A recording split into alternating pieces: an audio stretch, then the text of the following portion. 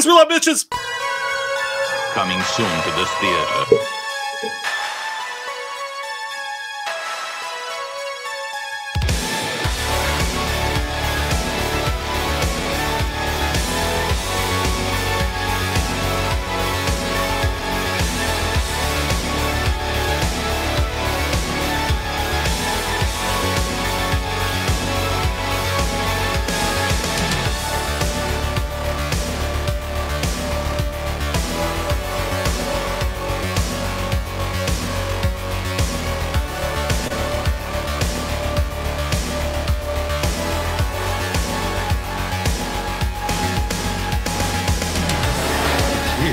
It's alive. It's moving. It's coming this way.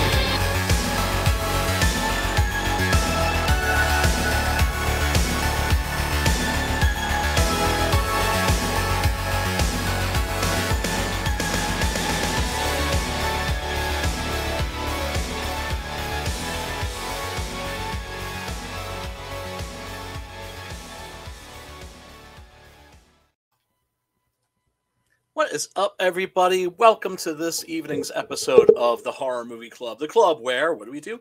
We talk about horror movies, of course.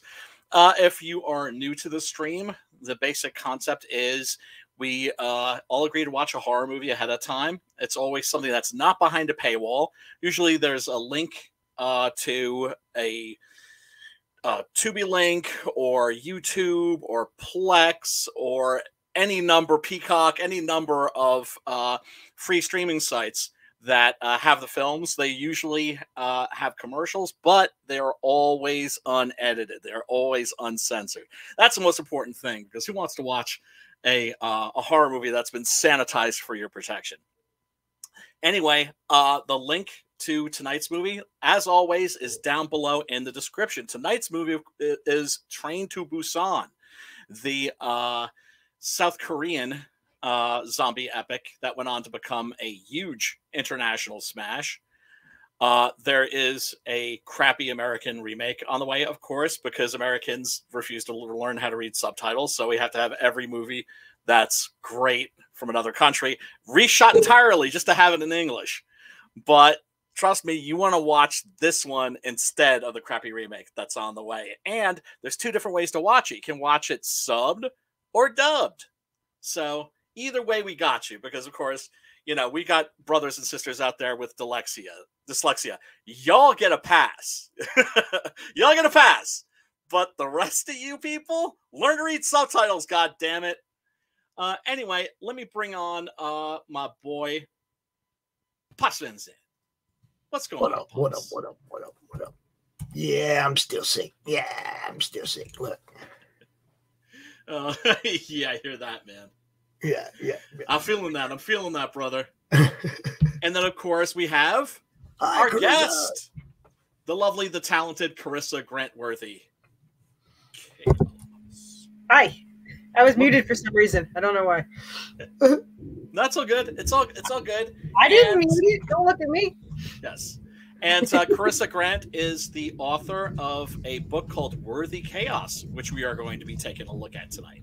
And actually, she's the reason that we're taking a look at Train to Busan, because she's like, well, I like zombies, so can we do a zombie movie?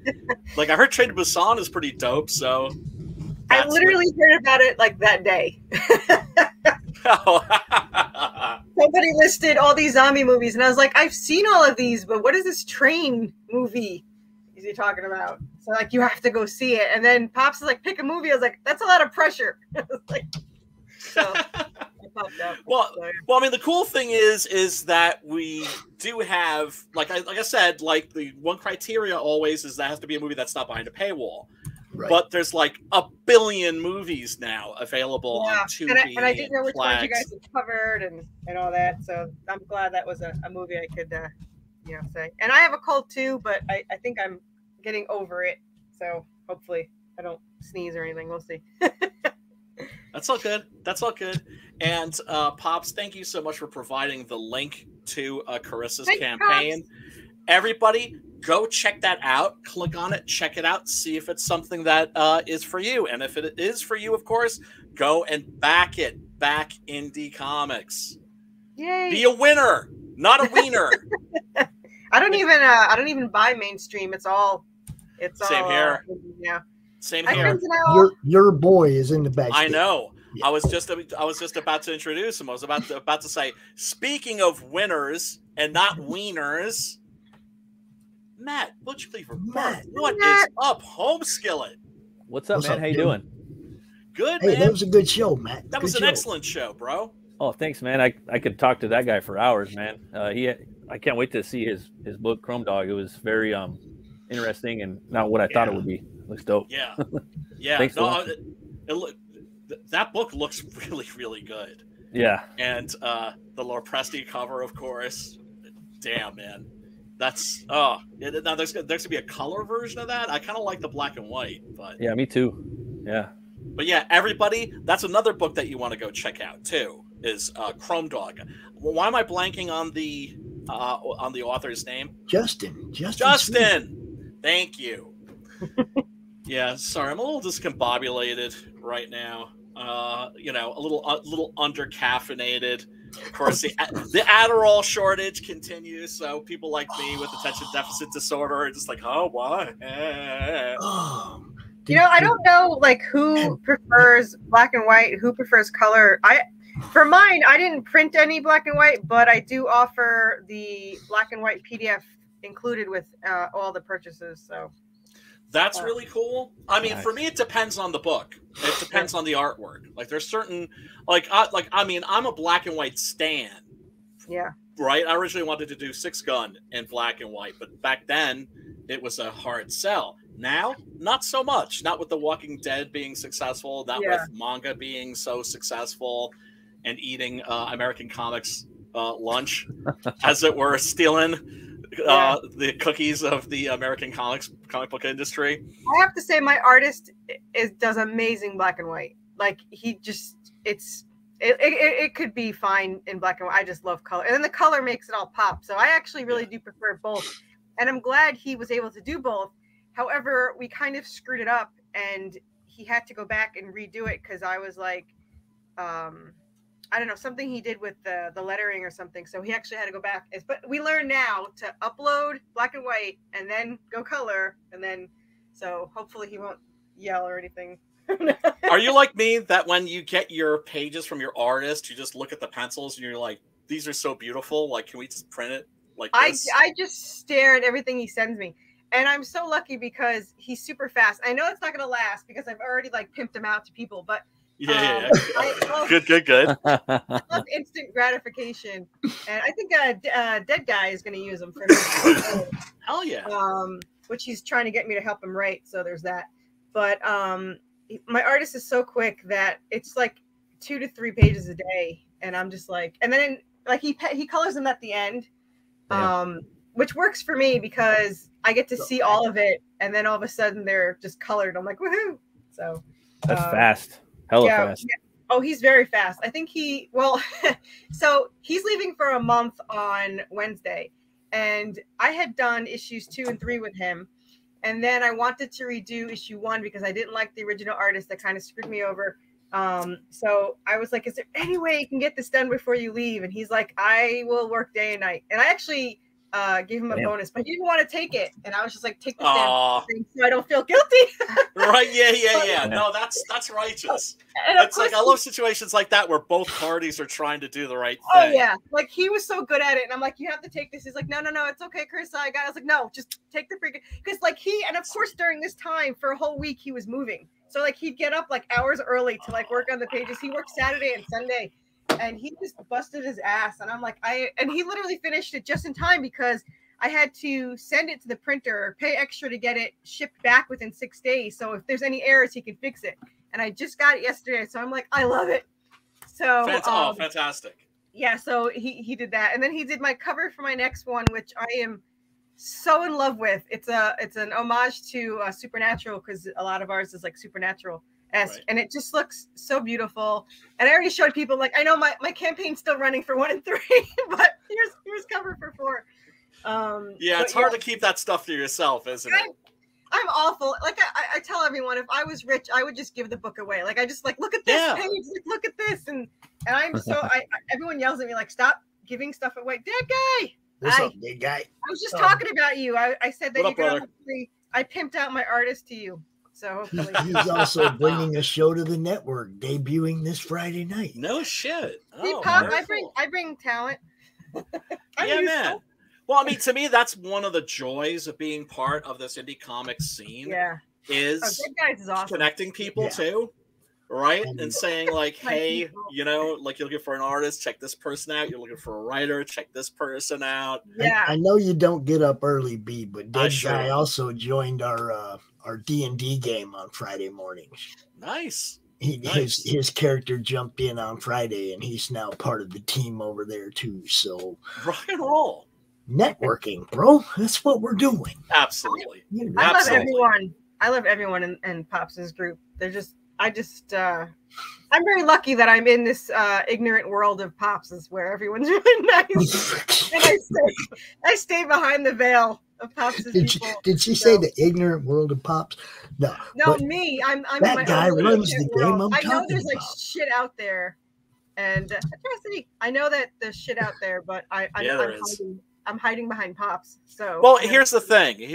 There is some shit out there. There are bad actors and whatnot, but all the cool people, all the genuine people, you can only keep up a front and wear a mask for so long before it goes and slips, right? Yep. And people reveal who they really are. Yep. And you know, all of the cool people, all the people whose masks have slipped, and you see the person underneath, and you see that the person underneath is exactly what you thought. You're right. That what you see is what you get. See, I don't have Right? that Those ability. people are all kind of like congealing. We're like, you know, coming together. Like I don't have that ability. I don't really think much. I don't say. So what you see is what you get. And then I also I'm a bad liar. Yeah, I mean, it's not that I think it's not that I'm a bad liar. I have an awful memory. So I would, if I told a lie 5 seconds later, I'd be like, want to know what happened? Like, I would just be like, oh, wait, what did I say? Oh, right. Yeah, because then you have to keep your story straight. Right. It's too exhausting to be a liar. It's just not worth it. It's so much easier to just own your shit. Right? Yeah. Tell the truth. That's what I do. And I said that. Yeah, I own that too. Just take it on the chin. You know, Like, did you say that? And I'm like, I may have.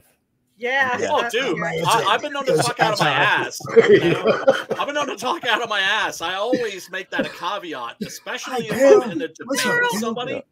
Yeah. Like regarding whatever, I'm just like, just so you know, like I may disagree with what I just said 5 minutes from now. And that too, like sometimes people like change their mind, and sometimes people promise stuff, and sometimes you can't hold them to it, but sometimes you have to, and I don't know, it's just weird. Like sometimes it just shit happens sometimes, you know. Yeah. We're gonna bring this guy's show over to the network too. You guys, Crimson Owl. we're gonna bring his show over here The too. red Thank owl. you so Imagine much seeing for a red joining owl us. at night. A red owl at night with some big yellow eyes. Wouldn't that be scary? Yeah, man. Without a doubt. That's dope. Of course, we got Ollie too in the chat from 616. Everybody, Carol, thank you so much for hanging Most out people. tonight. We really do appreciate you. Smash that like button, click the subscribe, and ring a ding ding dong, the little bell for subscriptions. And let's take a look at this And campaign. go look at this campaign. Yes. It looks Pops is so good to me. Hey, yeah. No, he's really good to indie comics creators. Yeah, he is. Right? I'm really good to people that are really good to us. Yeah. I mean, I came in, and like the second I came in, he was upset that I hadn't come in earlier, and I was like, I know, right? This guy doesn't even know who I am, and he's like, I can't help you. You just got here. I met her with 2 days left on her first campaign. But that's all right. Yeah, that's but I mean, all right. there wasn't a whole lot of time to work on that one, but we worked on this one, huh, Carissa? We're working. Yes, we had a launch on Laurie's show, and it did really good. And every time I'm on, I get, at least, I like the people that go for the PDFs. I don't have to do any work. So Right. feel free to buy the $5 and $10 PDFs right there. Yeah, the $5 PDF with the $30 shipping it in. Yeah. That's awesome too. I mean, you're just getting the book out there, Yes. Ultimately, at the end of the day, you just want people to read your stuff. You know what I mean? Oh yeah, It's so true. Absolutely. Like I love this story so much, and no matter how insane I sound on interviews, they always say, at least she's passionate. So I'm passionate, but I don't know what. There it is. Yeah. There it is. It's it's the P word. It's like the one thing that our scene has that the mainstream lost a long time ago. Yeah. Passion. Well, none of those people have any say or how to say. They don't have any. They don't get anything out of it. If the book sells, doesn't sell, what do they care? Yeah. But this story, I mean, I'm still. So series 1 is written. It's 5 novels and it's about 7 issues per book. So it'll be about 35 issues. But I'm still writing it with my co-writer. And yesterday I wrote in 3 hours. I wrote 3,000 word chapter. And my husband's like, "Why do you push yourself?" I was like, "I just sat down and write. I didn't do anything." Yeah. It's called the zone. Yeah, it's called the zone, and when you're in it, you don't want to be pulled out of it. Oh, I write this with somebody, and we write it in RP format, and I write for Serafina, and she writes for Draven, and it's such an obsession to get the reaction back. Like when I send her a chapter, and then she sends me back, I get so obsessed with it, and I'm just like, I have to reply like right away. And fortunately, I can kick my husband down into his room. Go play your drums. I got things to do.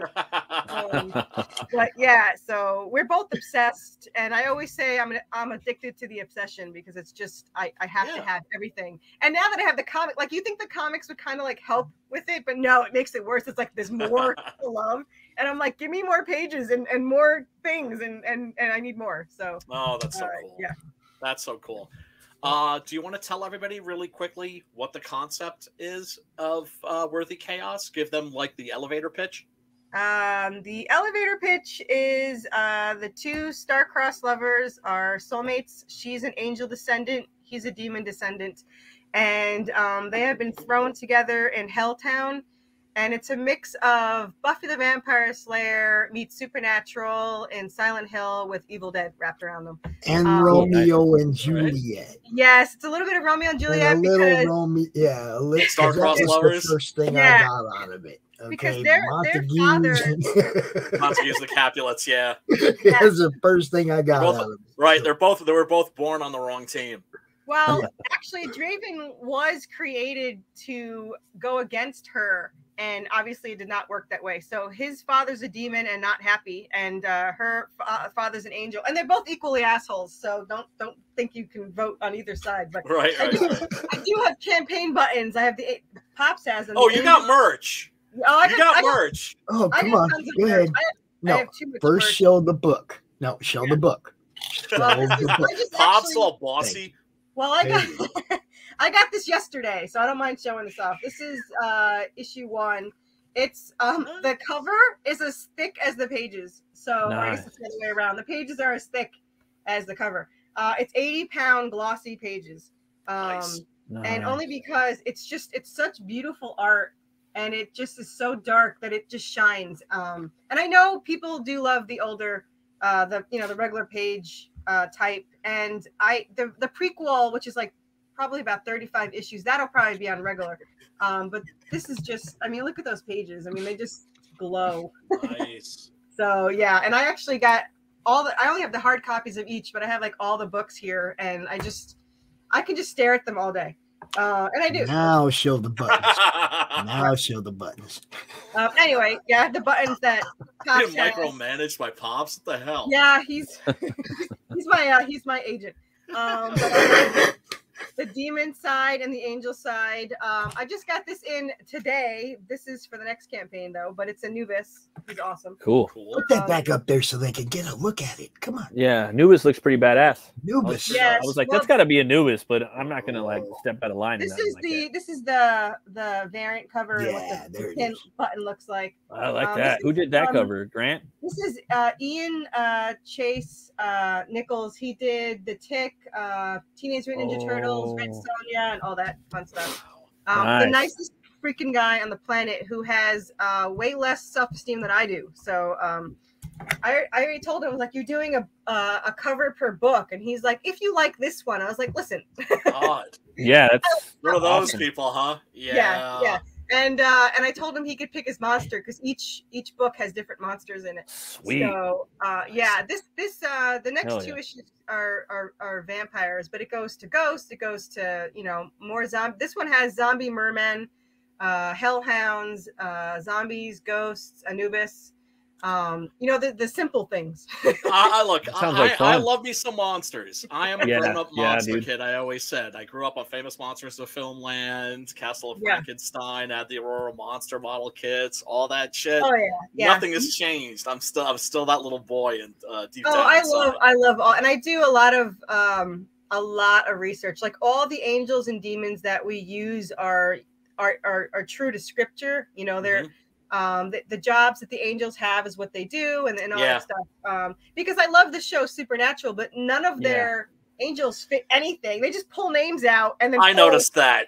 Noticed that. If you've ever studied demonology or read the Apocrypha, the Book of Enoch, that sort of thing, like, wait a second. Yeah, like I said, I love the show, but like they had Anubis, I think, on the show for like 2 seconds. Yeah. They had Abaddon, which is this demon that lives in the endless pits of hell, bottomless pit of hell. But he actually was both good and bad, and they just, whatever. Right. But yeah, a lot of things they did. So like her father is Ramnel, and he's the judgment of souls. So that's actually what started the whole thing 17 years ago. Was he would judge souls and bring them to heaven. And I don't know why I thought this. But I was like, how does he carry these souls? Like, is it in his pocket? I don't know what he's doing. So that's my logo is the weapon he carries, and it carries all the powers of the souls. Now, the demon, which is Draven's father, he wanted that weapon. And in scripture, he's actually a chaos demon who devours souls. So it fit really well. Yeah, so they battled back and forth, and he always wanted that weapon. And when Remnel fell in love with his wife, the demon like captured her and hid her and whatever. But Remnel had just used the weapon to create Seraphina, so it actually became like her heart. And so unfortunately, his wife was trapped, and the only way to get her out was the weapon, and he could not get it out. So they would like try to kill Seraphina, and she would just get reincarnated. And so the demon created Draven to go after her, and they fell in love. And so it starts, I guess, with a little bit of like an Orpheus and Eurydice kind of thing. That's that's cool. Yeah, so they've actually the prequel will go more into it, but in the prequel they actually live every 100 years. So I get to write them in each, like the Vikings and whatever in the air, and then I get to think of really cool deaths in each one. Right. Which we're awesome with because we torture our poor characters like you would not believe. That's good. But you have to, don't you? Torture your darlings, right? Yeah. So mostly the story is pretty much what the limits that these two would go for each other, because her death is what activates the weapon. So obviously Draven's main goal is to protect her, and she wants to protect him, and they fight back and forth who gets to protect who. So that's the main goal. Y'all want to see this here trailer? Hell yeah. Yeah, let's get in there. Okay. The answer is always yes. I'm gonna go grab a Cocoa. Rock and roll.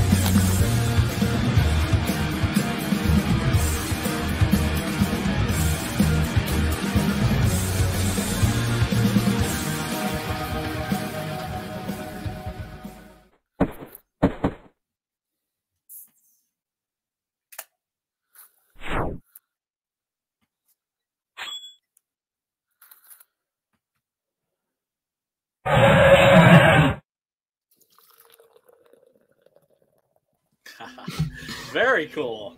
The background music was created in his vocals for the song. You can actually get the song on some of the tiers and as an add-on, but it was created and written just for our comic book. Nice. So That's it's so like cool. yeah, it's sped up a little because someone told me my trailer was too slow. So it's actually double the speed, which gives me like a slight heart attack when it starts for some reason. I don't know why. And then Anubis is sped up even more because the animation was really slow, but he's just too cool not to include. Yeah, man. So, yeah, man. And speaking of Anubis, who's that cold chilling in your lap right now? Oh yeah, so he has a staff, but he'll beat me up with it if I keep it on. So yeah. But this is Anubis. He is handmade. And for some reason my mom thinks he's terrifying. He is adorable. I don't care what he is. But he has all hand stitching and embroidery and stuff, and his little gems, which means something, and I'm not allowed to give out spoilers or I get yelled at by Laurie.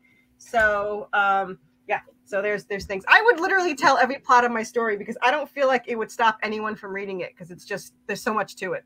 But right. I have lots of plushies, and I made them for me, and to be tax deductible, they're in the campaign. But nice. Yeah, because these are my two favorite.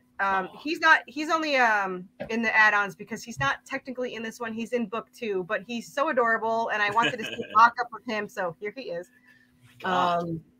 Yeah, and like I got yelled at for merch from a few people, and I don't care because it's all for me. well, look, to me, it's like yell at her about merch. Just so y'all know, I did not yell at her. No, not Pops. Pops is actually he's very supportive of my addiction to my merch. But this is my 3D. There's actually a black one. We had a debate, a war on Twitter over which one's better, this one or the black one, and it's all the way over there, so I'm not getting up. But the black one. Both. Huh?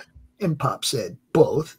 Yeah, Pop said both. Both for me, because what Pop said, except for, as he's going to point out, not redoing issue 1, but everything else has been word of what I have to do. You know, I just want to say I love when I see people doing stuff like that, right? Because it's not just merch; it's merch that's handmade. Yeah. By the author. Yeah. That's so cool. That's so rad. I love all this stuff. I'm actually going to work on it. And when I say I'm going to try, I'm going to be making little Anubis figurines. I'm going to be working on that with clay, but it probably won't be done anytime soon. And I also want to make the middle of the heart. I have resin and paint and all that. I'm going to try to make a little ornament, but it could be wishful thinking, but I have my own room to make a disaster, so it's all good. So there it is. There it is. Everybody, go check this campaign out. Link is in the chat, and you've already seen the trailer. You've seen the cool merch. Do we want to do tiers really quickly? Looks like a lot of fun. What up, Dillard? What up, Dillard? Hey, what's going on, guys? Hi, brother. Thanks for joining us, dude. We were just. I'm sorry. What'd you say? I saw the link. You made a mistake now. Hey, man. It's I always drop the link in the DMs, so whoever wants to come in can come in and hang out. Never feel any pressure to. I'm still disappointed that nobody's ever just popped in just to yell at me for like getting them to watch a movie that they hated and then just like curse at me and leave. You made me lose 90 minutes of my freaking life. I'm never gonna get back. F you, mother effer. In and out. Hasn't happened there, Dillard. I'm a little disappointed about that. That guy is super loyal. Yeah, what are you drawing, brother? Oh, I'm drawing on. I've been working all day. I'm taking a break. I'm drawing a Ninja Turtle. Oh, damn, snap. Nice. That looks awesome, dude.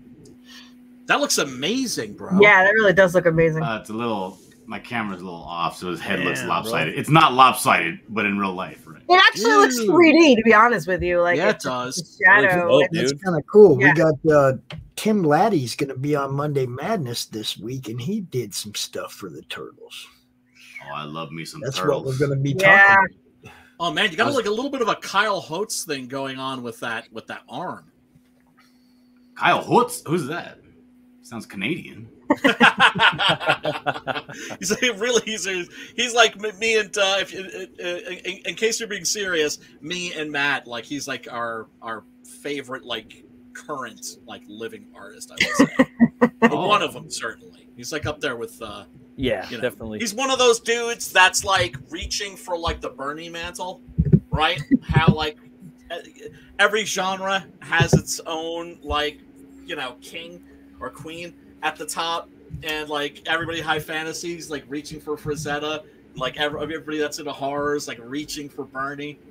That's how I always think of it anyway. The thing is, like, that's true though, right? Because like I'm in my genre is noir, and I'm reaching for Wrightson as well. Yep. Hell yeah. Yep. Hell yeah. Hell yeah, brother. Hell yeah. So everybody go check this out. Yeah, this book looks awesome. And it's already funded. So obviously, I didn't even scroll down and look at it. You guys want to see the interior art real quick? Yeah, I'd love to see it, man. Now, see, I love how she's doing like different monsters every book. I like that too. I like Supernatural too. To be honest, I've only jumped in a couple random episodes throughout the last couple decades or whatever. But I thought the show was fucking awesome and fun. I caught the El Santo episode that they did. I like the skeletal vultures right here. I love the vultures. Yeah, that's dope. I like that too. All I told him was skeleton birds, and he came up with an awesome design. I like to give my artist freedom. So yes. That's smart. Yeah, always. Not good. This is the Ian Chase Nichols that cover. Looks very, very. He lettered it too. He's like, "Do you mind if I letter it?" I was like, "Do everything you want to." Now, are you ready for this, guys? Yeah. Is that like an Anubis kind of character? Yes. The following comic is it's intended the for actual mature audiences and contains adult content, graphic language, violence, gore, and horror-filled fun. Oh Proceed my! at your own risk. You have been warned. Now look, like pearls have been clutched, bro. Page 2. Page 2. Right into the gore. I'm going to tell you that I warn everybody that it's called chaos for a reason, and the first 2 books have the most chaos, and everyone's like, it just goes really fast. I was like, okay, the first two issues are very chaotic. They are in hell. Every monster is almost present, and then it kind of balances out, but it's never slow. So, yeah. Right. This is the kind of story you want to keep moving. Yeah. I think the longest they stop is I don't even know which. I mean, they get in a fight with vampires in the next issue at Walmart or quote unquote department store. But there is more dialogue coming up. My character, especially Draven, he's a demon and he doesn't really talk much. He has sarcastic one-liners, but he thinks more. And you have to remember, I wrote these as novels first, so the thinking is because I wrote it as a novel, and I didn't want to take that away from it. So it's very novelesque how that goes. But yeah. But one thing is clear: this is not a Talking Heads comic. No. Yeah. No. That's for damn sure. Yeah, I think the longest speech is in issue 5, where they actually talk about their feelings for like 2 seconds before they chop off some vampire's head. So. Whenever I give them a moment of peace, something happens. So, it's not my fault. I guess it is my fault, but hey, you got to keep that stake. Like, sorry guys, got to keep the story moving. Yeah. So, like I said, I'm a role player. So the reason why it's so chaotic at the start is I had to get the writer's attention, which she said I damn well did. But I sent her like a 4,000 word reply of what you saw, and she's like, "That's the most amazing thing I ever read." I was like, well, you have low standards, but go reply to it. And it worked out really well. So, and then we wrote 10 novels within 2.5 years. So damn. And they're not short. Everyone's like, how short are they? I was like 90,000 words to 120,000 words. So they're not short at all. Yeah. It's actually, a lot of people don't realize this. It's actually more time consuming to write a shorter novel than it is a long novel. Someone told me, well, it's funny because when I was looking up, this wasn't planned. We wrote these novels and then all of a sudden we're like, hey, a comic book. So yeah, this was not intentional when we did it. It just was such a cool story. We didn't want to waste it. And we just thought it fit as a comic book. And we were right. It's awesome as a comic book. So nice. I love this page though. I do love this. That's a I like great that, monster yeah. reveal. That Anubis is popping. Yeah. Definitely not the librarian. Yeah, you know, when I wrote that line, I don't really think when I write, so whatever's written is what I just wrote. I think the characters are alive in my head, and it's probably an issue and should be in a rubbered room, but whatever, it's written. No, that means that's that's supposed to happen. Yeah. You know? Well, everyone's like, the dialogue is so good. I was like, I put no thought on it whatsoever. I was like, that sounds awful. Well, not at all, because if you've been writing these characters for a while, they're going to start talking on their own. Oh, yeah. Yeah, I've argued with them. Like, and I just talked about this the other day where there was a scene I was doing later when they're in Hell Island or whatever, and there was something I was writing. I was like, this isn't going to make any sense at all. This is stupid. And my character's like, just wait. And I was like, I don't know where I'm going with this. And it actually turned out to be one of my favorite scenes. So I guess my character knows more than I do. So yeah, that's always exciting as a writer when your characters do stuff that surprises you. Yeah. Yeah. Sometimes it's a little scary, but yeah. It is. But I mean, that's part of the process. For me, I always find it takes a while before that happens. Like I have to kind of be at least, I don't know, 30, 40 pages in. Yeah. Right. Which is why I always go back and do a lot of rewriting of like the, yeah. Well, I wrote this story idea 17 years ago, and I role played for 15 years, and I met amazing writers, and I would always tell them the story, and they always wanted it. I'm like, nope, saving it, which sounded really rude now that I look back on it. But I was like, nope, I'm waiting for something in particular. And when I met this person, Jessica, I added her. And I said, do you want to, role play, whatever. One day, and I said, you want a role? And she goes, I don't take roles, but okay. And then that was it. Like, it was just instantaneous. And it was just so amazing how quickly we just bought. Now we're like sisters. So, and I talk to her more than I talk to my husband, and I live with my husband. So, but yeah, we talk, and we're still writing. We're writing the spinoff and series 2. Series 2 is, a lot more mythology. They go through Anubis is more in it. They go through Egyptian gods. They go through the worlds of Greek mythology, Celtic, all that stuff. So I'm excited to get to. We started. I think we're only like 5 issues in, but spinoff we're in like 25 issues, or now 30. So we're getting there. But yeah, yay! Stickers. We love stickers. Yeah, I just ordered a really, really cool Anubis sticker. So I'm excited to get that. We'll see how that goes. I really like that mirrored one. It looks really good on my coffee cup. I'm just saying. Yeah, it's very hard to get a picture of that damn thing. The mirrored one looks really good on the coffee cup. That's pretty clean. That is. Yeah. I have to send him an extra one because he didn't want to use them. I didn't. I was like, man, if I stick it on something, then I won't have one anymore. I know. I go through the same thing. But then I'm like, dude, life is short. We could all get nuked tomorrow. Yep. Use the damn sticker. What is going to do sitting in a box somewhere? I gotta be honest. Like I had a poll and asked people what they liked the most, and I never in a million years would have guessed stickers. And I love it because they're cheaper. But this is what I do with all those extras, the stuff that I don't keep. Right? Yeah. I put them in a grab bag, and when I go to the cons and I'm walking the floor of the cons, I just give people stuff. Yeah. That's a good idea. Yeah. And I added these. You can get them as. I think these come with the little ones come with every tier. I think almost, and I have them as add-ons. And people always buy the extra ones, and I always was like, "Why do you buy an extra one? They're there." And then I realized they actually use them. I'm like me that just store them everywhere. So yeah, I'll have to start using them. The new stickers I bought. Actually, I think these might be them too, but. They're for indoor-outdoor use, so they're waterproof. So, sweet. So says the site. There's the lyrics that go for the song. That's dope. You guys got a little tune. Yeah, a little tune. You guys literally have everything you could like really want on a crowdfunding campaign. You got fucking toys, you got plushies, you got statues, you got metal, you got lyrics, you got. And the next campaign we have T-shirts and hoodies. So then we really have everything. Hoodies, like everything. That's so cool. I even have the hat.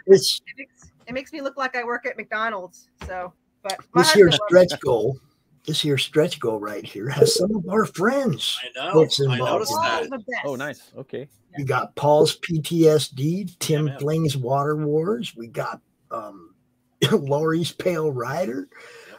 Sam's Rays, and I'm just brain farting on the other three, but I know I have to bring I have to bring Final Boy. That's Sam Carter. If you don't know him, he's a very awesome. And I'm hoping he's gonna come on here eventually. And White Owl Robert is awesome too. He's actually doing some lettering for my prequel because I refuse to let my artist stop and rest and not work on my pages. So, oh man, if I could have my friend Preston Acevedo chained up like in my basement, tied up like. Hey, President, what's up, boy? Yeah. How many pages have you gotten done? Yeah. It's really funny because you know I love you. You're my boy, but I have to burn you with a cigarette. In the arm. I feel so bad because when we first started on 2, we argued a lot because he had a vision and I obviously had a vision. Yeah. And I was used to stagnant artists that they were all good, mind you, but I would give them a script with 6 panels or 4 panels, and there would be 4 panels, and they'd be just 4 regular panels. You give this guy 3 panels, and he turns it into 7, and it just looks freaking amazing. Yeah. So just to be clear, this stretch goal has already been reached, and you back this book, and you get these 7 digital comics as well. And they're all horror-based genre, and they're all awesome. And a lot of them are zombie. I think like half of them. Right there, you're getting 8 books. You're getting eight books when you back this, okay? Well, actually, you get black and white and color with mine. So if you get issue 1, you get 2 PDFs, and if you get the $10 one, you actually get 6 plus those. Yeah. So there's a lot. There's a lot in this, man. So you know, this print was unlocked at 2000, right? Yes. That's my lovely panel banner back here, and that is our vampire zombie there. Our vampires have weird rules. We call them clotters in my story. You got to have rules.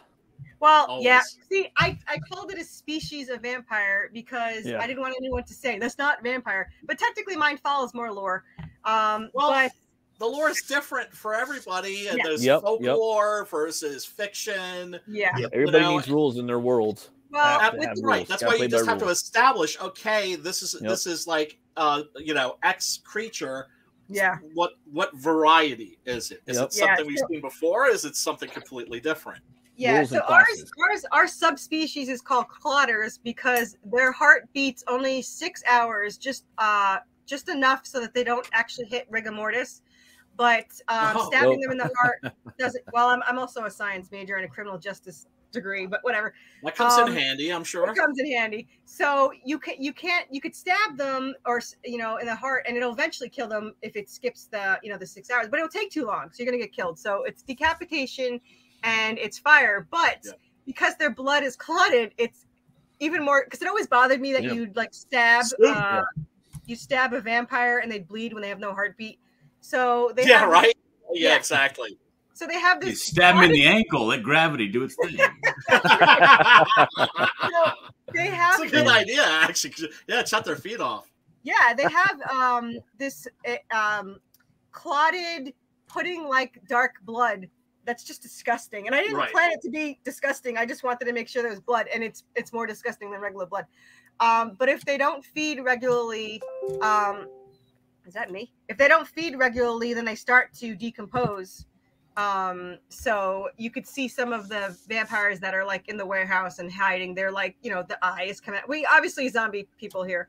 But yeah, so they start to decompose, but so these aren't like Anne Rice vampires. These ones are gnarlier, you would say. Yeah. And they do kind of like they shift a little bit like Buffy's did, not like theirs, but they have like when they fight or whatever, they start to get more angry looking and more like they can pass as humans. And we followed the lore that vampires actually could go in the sun. There is no lore that says that they get. It's just that they are shadow creatures, but they're not scared of the sun. And it doesn't kill them, but these do hide in the shadows, but they can technically go in the sun. Look at that. They just generally don't. But yeah, so I'm excited, and my artist is super excited for the vampires, so he's all into this. And I'm like, he's actually really into it, which is nice because he's not just into it for the money. Yeah, he's not. And I feel bad. I keep telling him, I was like, if this, whenever I get profit, it's going straight to you. Like, I don't need profit. I just need these paid for. So I was like, I want to keep, hopefully being able to pay more. And he's like, don't worry about it. I was like, no, I already feel guilty. He's not charging enough. He picked his price, but this is his first paid gig. He has never done a paid job before. Good for him. Yeah. So I found him. Actually, he found me. And I wanted nothing to do with him. So that's awful. But he came to me, and I, at this point, had gone through like 35 artists, and I'm so picky with my characters that I wasted like thousands trying to get designs. And I hated them all. And he comes along. I did not like his style. It was good, but it wasn't my style. Sure. And I said, I'm so sick of paying. I said, I have 5 people about to give me free test pages because they read my story and they wanted to be a part of it. I said, if I don't like any of them, then I will pay you for a page. But if you want to hand in a free page, go right ahead. So he's like, I'll hand in a free page. I saw it and I was like, yeah, everyone else can go to hell. I'm like, I'm done. Man. No, that's great. It's so important to have a good working relationship with your artists. You want to make sure that they're happy.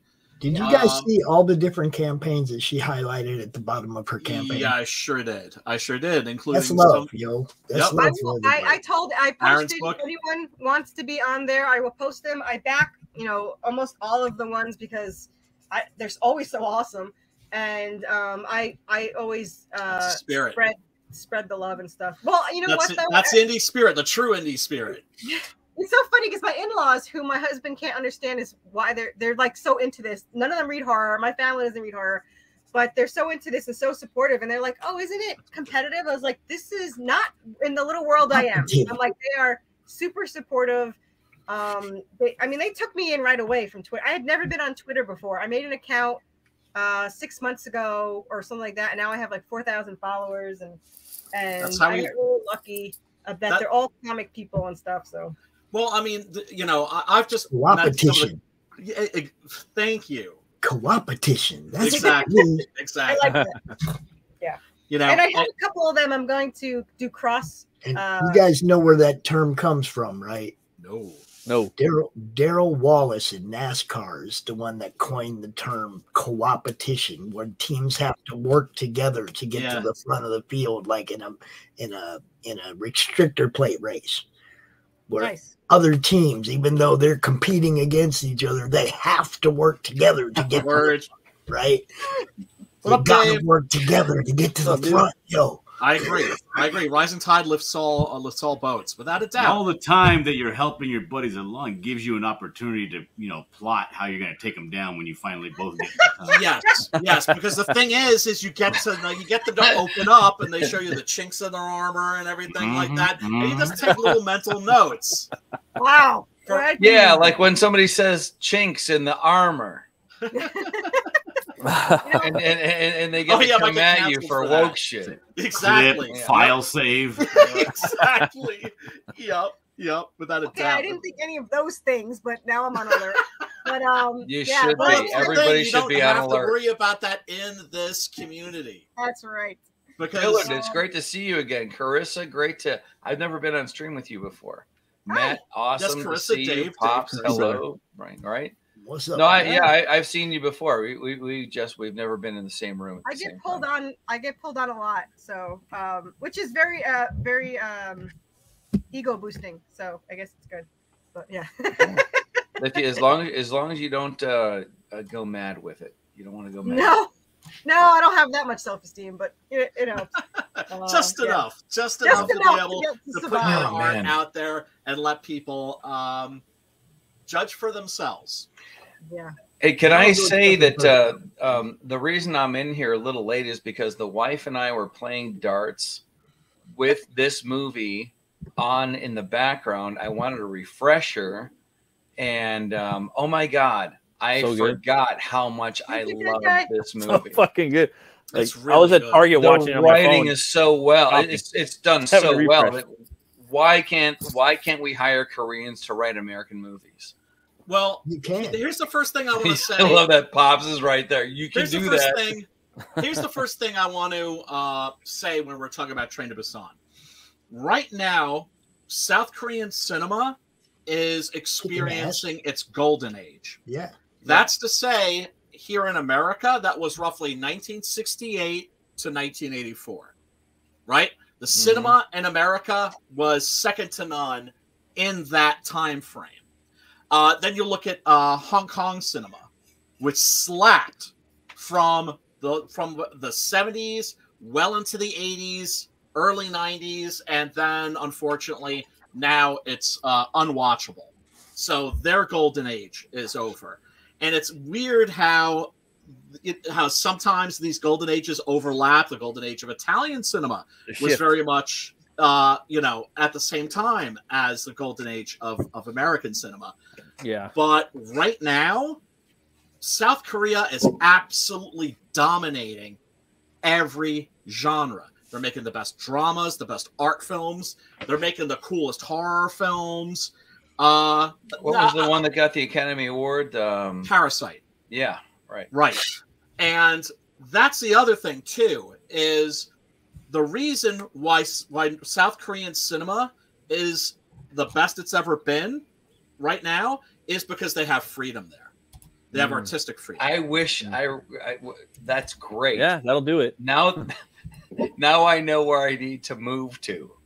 Right. Well, yeah, but then when you move there, then that ball is going to bounce somewhere else. Exactly. Do you know what I'm saying? See, now it's going to go to Greece. Do that to me. Yeah, exactly. You're like, dude, if you move there, the freedom is going to... You're making it sound like it's my fault.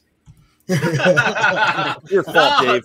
Right. I'm going to move there to experience freedom, and then freedom is going to leave because freedom doesn't like me. Well, it's kind of how I always felt. Like I've always felt like I was born like at the right time, but in all the wrong places at the wrong times, or the right places at the wrong times.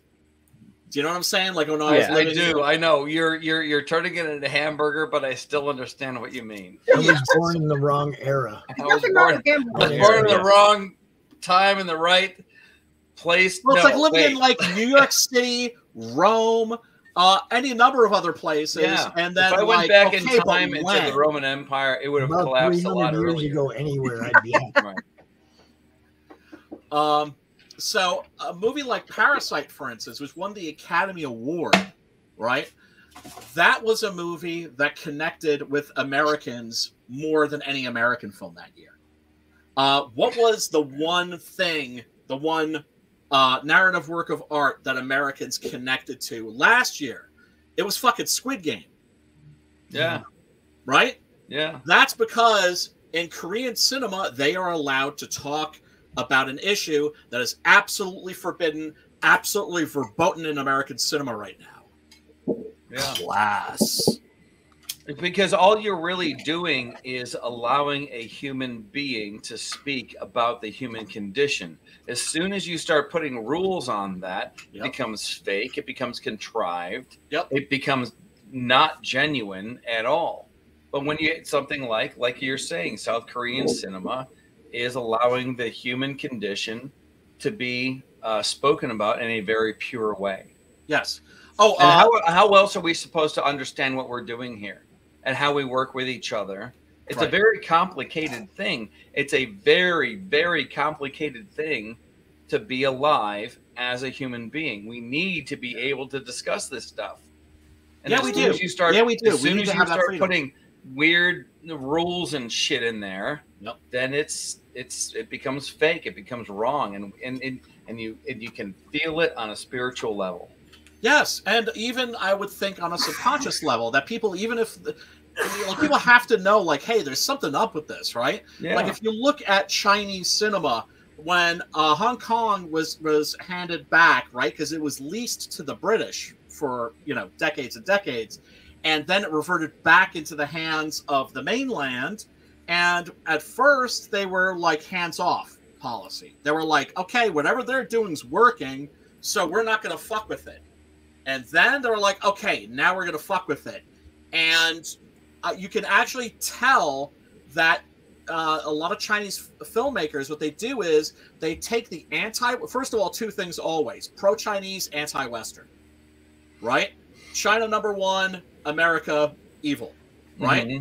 and that message is always in there, and it's very clumsily inserted. And so what you'll see is the directors. You'll see this in a great movie called True Legend, right? Awesome martial arts movie. All the propaganda shit is in the last half hour of the movie.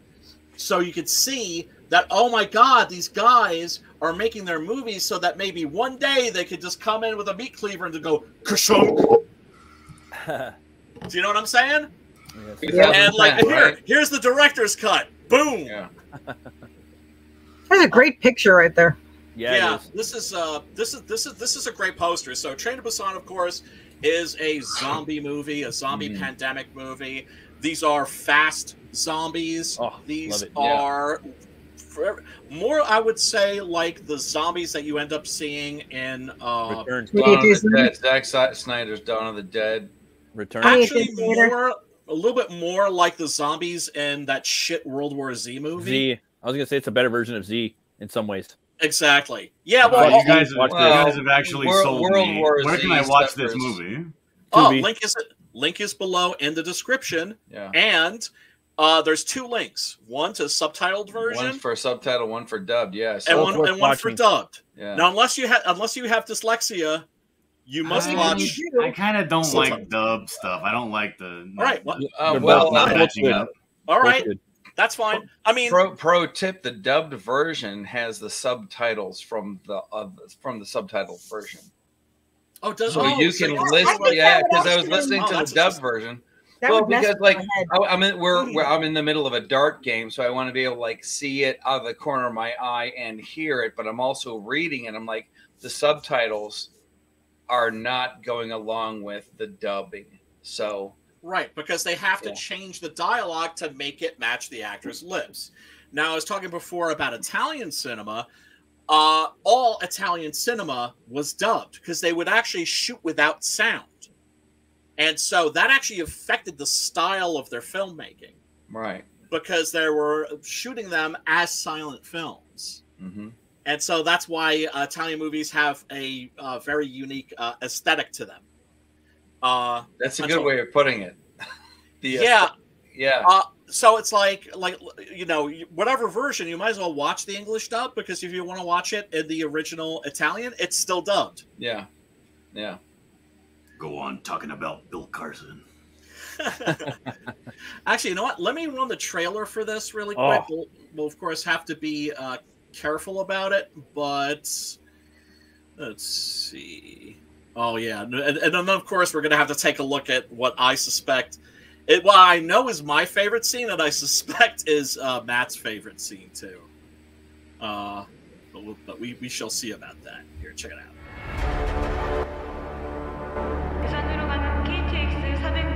Of course, I have to pause like every couple of seconds because of fuck you, YouTube.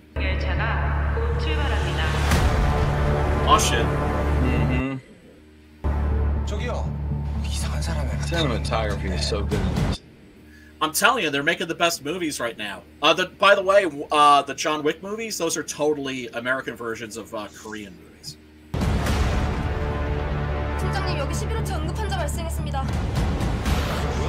Oh, I love that piggyback. Wait, what happens if you don't? That was such a good device. I love that. Yeah, it was. What happens if you don't pause it? Oh, it's a YouTube thing. You'll get a copyright strike because it's not original material. Right, it's the same way also. That's a great shot right there. I know. There's so many great shots. Like, literally. Yep. Literally, Brian, while I'm playing darts, I'm pausing the movie and going like, okay, your turn is over. Now watch this. Right. I mean, it's really gripping. The pacing is fantastic. I still think it's maybe about 10 to 15 minutes longer than it should be. Yeah, me too. I don't know. I skipped the first 20 minutes. I don't know, man. What? I'll clip it. I clip it all over. You missed the entire point of the movie. You missed this character's arc. That's the thing. That's what it's like. This movie is a lesson in how to write anything. Yeah. It is. It's really efficient. I like the dad with the bat. He's my favorite. Of course. Fuck around. Yeah, he's got the coolest name too. I'm shocked. I like the big guy. I gotta say, the big guy. They're both the same. With the pregnant wife, the big dog. Yeah, that's my favorite. Yep, and you know what scene I'm talking about? Like I know it's got to be your favorite scene. Probably. Is when he's got the coolest name. You know what his name is in real life? What? My dong suck. Yes. Oh name. my God, that's almost somebody as clip awesome that. as Dixon. Wait, get him on solo. Say that again, and somebody. Hey, I'm not on screen though, dog. Wait, hold on. That's his name. Hold on. We'll put you on screen, brother, man. Say it. What are no, you? I'm not on screen. I'm not gonna say it on screen. What are you drinking? A beer. What does it look like? No. I know. know Louis Zabrewski's, mofo. You don't want to know. Yeah, I do. What? Okay, well. I got my drink.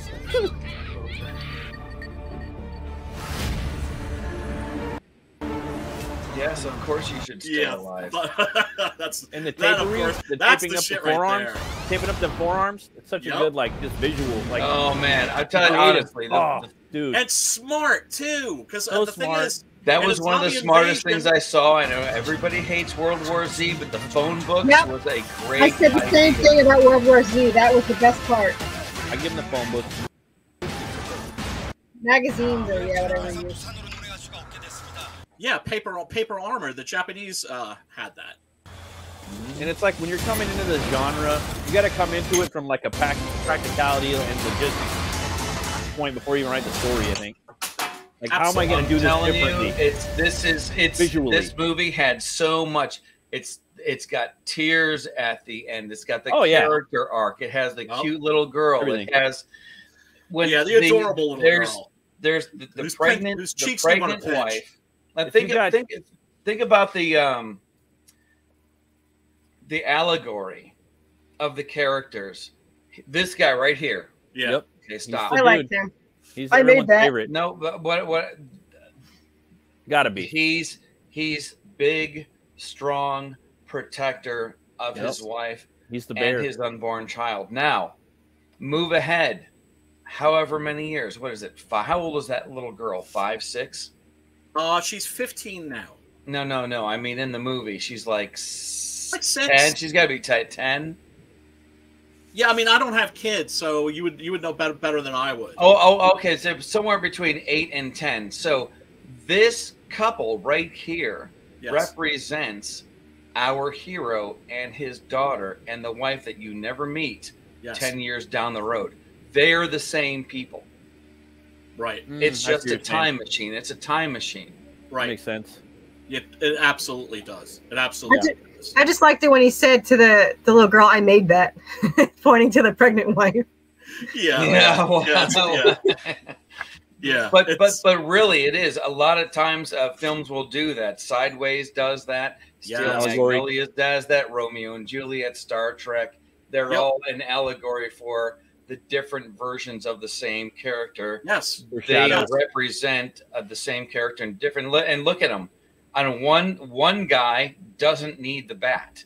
No, that's Daddy. The other guy is real man. Exactly. I'm a beast your ass. He gives him the shield too. You got the young buck with his bat. You know what I mean? Yeah. I love being able to pick that out. It makes me feel smart. Yeah. No, you are smart. Yep. No, I thought it was cool that surgeon. He gave him he gave him the shield, but then he still was in front of him. I was like, the guy with the shield should be in front. That would make the most sense to me. But yeah, I saw him pick the shield up, but this is past where my rewatch happened. Yeah, he picked up the shield, but he gave it to the guy with the bat. But then I won twice in darts and was banished to the basement. Damn. Yeah. Well, that's what happens when you win twice in darts. I know, it's terrible. He's got the shield, but he's still behind. So, dude, he is an intimidating. He's intimidating, but look at his face. Exactly. All that concern. Man. Yeah, because he knows what he's fighting for. Yeah. It's almost like he knows he's going to fight it. I love the kids on the baseball team. I mean, this is all really very generational because there's the girl, there's the baseball team, and they have the bats and they want to kick ass. Yeah, and also that the older generation has an obligation to the younger. Yep. We're seeing 3 of them right here. Yep. in the Yep. back. And we have the and younger and girl, it's all the like schoolgirl too, with their evil father. this stuff the can't villain happen in by here accident. is a phenomenal fantastic. actor too. Yes. The way when he turns at the end. Sorry, I'm spoiling the fuck out of it. But when he turns, I think he does one of the best scenes. There's so many good scenes in here. But when the bad guy at the end turns, I'm like, damn, dude, all the actors in here, they're so fucking good. You know what I mean? That's the thing. This whole movie is incredibly well made. Yeah. And incredibly well acted, incredibly well cast. Like everything in this is one of the best, if not the best zombie fucking movie ever made, in my opinion. I gotta say, straight up. Out of the modern. Okay, I gotta hold on real quick before you guys go on. I already heard one spoiler, but I fucking love zombie movies. I'm gonna have to go and watch this right now. Oh, you do. Rock and roll, brother. No, look, that I'm link is in the description below. That's what we're all about. We're gonna be friends, even if you leave right now. You can stay and watch it in the side. It's all good. Do whatever you want. That is good, friends. But I'm going to say, like, no, I can't because I can't have the volume on the movie and then mute you. Yeah, guys.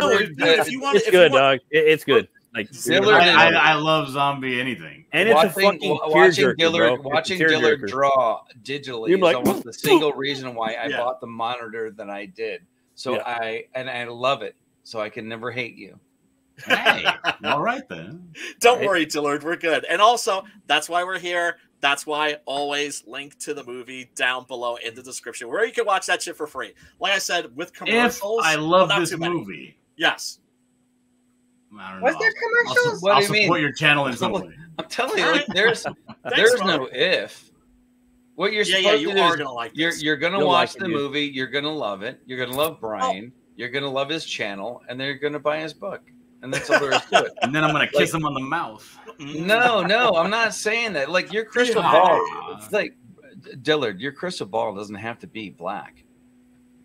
Oh, snap. It can be nice and clear and white and. But I do know that you're gonna do all these things. Do you guys need to be left alone? I can come back later. No, it's okay. If you would be so kind, yes. You just have to just kind of like act like you're not in the room. Look, man, it's the weekend. I can't be held responsible for the things that come out of my mouth. Yeah, and this beginning is really creepy. I love the beginning. Yeah, the deer oh was my cute. God. Dude, I stopped spoiling it. Okay, I'm gonna go. Bye. Oh, dude, peace out. He's like it. I know. That's great. No, he's going to watch the movie now. That's awesome. I know that I drove him away. He'll do that. Care. Like I've talked to him. Like he'll like see ya. I'm gonna go watch the shit. Like he does that shit. Of course. That's cool. Well, I hope so. Yeah. I mean, we miss him. I'd rather he were hanging out with us. This movie's low key like one of the best horror. Like it's arguably like the best zombie movie ever made. I don't give a fuck. This scene alone, it is, dude. Straight up, it is. I'm sorry, dog. It is. My wife's the Romero trilogy. To me, the original Romero trilogy, nothing even touches that. I mean, I do have my top 10. Yeah. I do have, for me, it's like, what are the best non-Romero zombie movies? I got you. This is up there. Above this, I would have to put The Living Dead at the Manchester Morgue, Return of the Living Dead. Return at the top. That's something like that's the pinnacle. Like it doesn't get any better than that for me. Which one? Return of the Living Dead. Return of the Living Dead. This one is like right, almost there. Like almost there, dude. Return of the Living Dead. Yes. The one where it's the army gas. Where they came Yes. The Tar Man. With the Tar Man and the Cramps and Rocky Erickson. The electric fight kills all of them. Yes. That's the one? Yes. That's number one. Okay. Hands down. Yeah. That's a awesome. And that's why you don't ride the train by yourself. Yep. Yes, indeed. Indeed. And boy, I've always had a thing for movies set on trains. And I'm not a train obsessed person. It's not like I have like train, toy trains and that sort of a thing. I do. But I've always loved trains. And there's something about movies set on a train that it's a great setting for a story. It's a setting, but it's almost a genre now in a way, right? And it was fun. Lots of fun. Corissa, you were going to say something before I so rudely cut you off? I don't remember. My brain doesn't go back that far. Oh, okay, no. It's all good. It's all good. Good. Just let me know if I'm being a inhospitable host. No, trust me. If you don't interrupt me, you would probably never get to talk. So I just tell everyone to just go ahead and talk. It's all good. So we, the lead character, who's named Gong Yu, played by Siak Wu. By the way, I'm probably mangling that. You're mangling that, yeah. Yeah, well, because right. My pronunciation. I've watched a lot of Korean films, but not as many Italian films, or even like Hong Kong films or Japanese films. Like those, I can just like read the names off the credits, and I out loud, and often I will, Yeah. Sergio Corbucci, Romano Pupo. Real easier, right? Because eventually you develop an ear for a language. Yeah, that's true. When I used to watch anime, I could correct the subtitles, even though I hadn't really. Right. Yeah. Whoosh. He is unfortunately a shitty father, and by all indications, also kind of a shitty human being. He's like a hedge fund manager for one thing, which basically makes him like a type of vampire. But also we see him in the first scene, in his first scene in the movie, he does something unethical, which is like he's like saying like oh no, like he tells one of his customers basically like, oh no, everything's cool. Don't panic about the stock, and then he tells his assistant, let's sell that shit right now. And so he's an unethical man in a unethical business. So yeah, he lied about saying that he was new. I'm new. Novins. Right. Yeah, he said, I just started here or something. So yeah. He's kind of a piece of shit, but worse yet, he's a shitty father. He has this adorable daughter with the pinchable cheeks and everything. Her name is Suan, which is actually the name of the little actress playing her too. And I just love how sort of disconnected he is. He discovers that it's his daughter's birthday, and so he asks his assistant, like, "Yeah, what are kids into these days?" Right? And so he buys her a game console, a Wii, and he's just like, "Here, like, check it out. I got you covered." But he's so divorced from his daughter's life that he doesn't even realize she already has one of these in her room.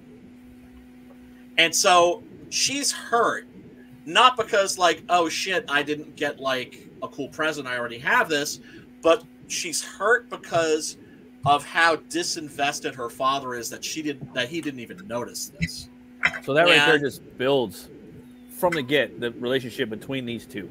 Yes, and at the end of the movie, just that little bit will hit that much harder and slap the fucking heartstrings. You know what I mean? This movie packs that all the way through, man. Like for me as a father, like I don't know, this movie is a tearjerker, dude. Like it's hard. It do a really good job, man. Go ahead. No, so go ahead, bro. I love Return. I love the practicality of it. I love the more brains. I love the running zombies. I love all the things that we love about Return of the Living Dead. But this movie, dude, it's just so much more. And it really puts like Walking Dead to shame. It just like smacks you on the back of the neck, dude. There's a rip too. And World War Z too, because this has a lot of similar imagery, and it does it 100 times better. Yeah, like the way they run in, they're slapping right onto the train, the bodies, and just the way they do this, they handle their CGI and just all you have to do is I like the dark, the hiding in the dark part. Oh yeah. Oh, that's wonderful. Yeah, that's a really great scene when they go through the tunnels. When the expectant mother throws water on the window and slaps newspaper. Yeah, that was smart. I love that. I rewound. There's so many parts. I didn't get to finish this. My wife hadn't seen it. I had, and I'm looking for a refresher. While we're playing darts, I'm constantly rewinding. Look at how they wrote this. Look at how smart this character is.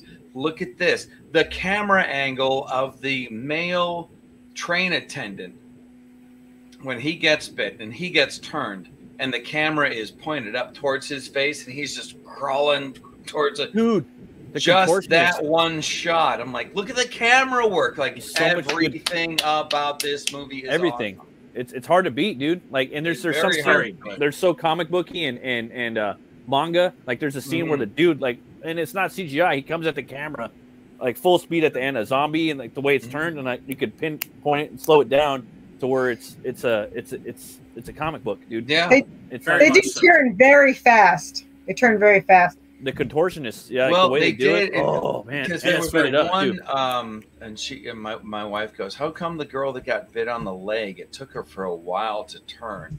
Some of them do. These others, they're turned so fast." I'm like, what well, up, she was bit. My answer, I didn't know this. I don't know for sure, but I'm like, my answer was, the first girl was bit on the leg. Everybody else is being bit on the neck. True, the blood, and that's where I figured the math was. Oh, you mean like right? Well, it's not like 28 days later where you know it's like literally 30 seconds, right? Or in like even in World War Z, they're counting to 12. I think it just like for me personally, I think it just depends on the human. You know what I mean? Well, it's a brain. If it's a brain thing, then if you get bit on the neck, your brain's right here. If you get bit on the leg, right, then there's some travel time. Yep. Hey, what is that? Is that me down there? Yes. Here's a story of a lovely lady. You just like that telepod, like Brindlefly, like went down there. Yeah. What's happening? What is happening? That'd be pretty cool. Federation. That's great. Yeah. You can sound exactly like me when I'm going to when I have to leave later. Jeff, did you watch the movie? Yeah, I actually watched it with Sarah a little while ago. What'd you think of it? I thought it was pretty good. It made me cry. It is a tearjerker. Yeah, but this guy, I like that dude. Yeah, I'm glad they gave him this. They portrayed him as strong as he was. You know what I mean? Redemption. Yeah. Oh well, I mean the whole story itself, like it. There's this great book I have that I always keep on my desk.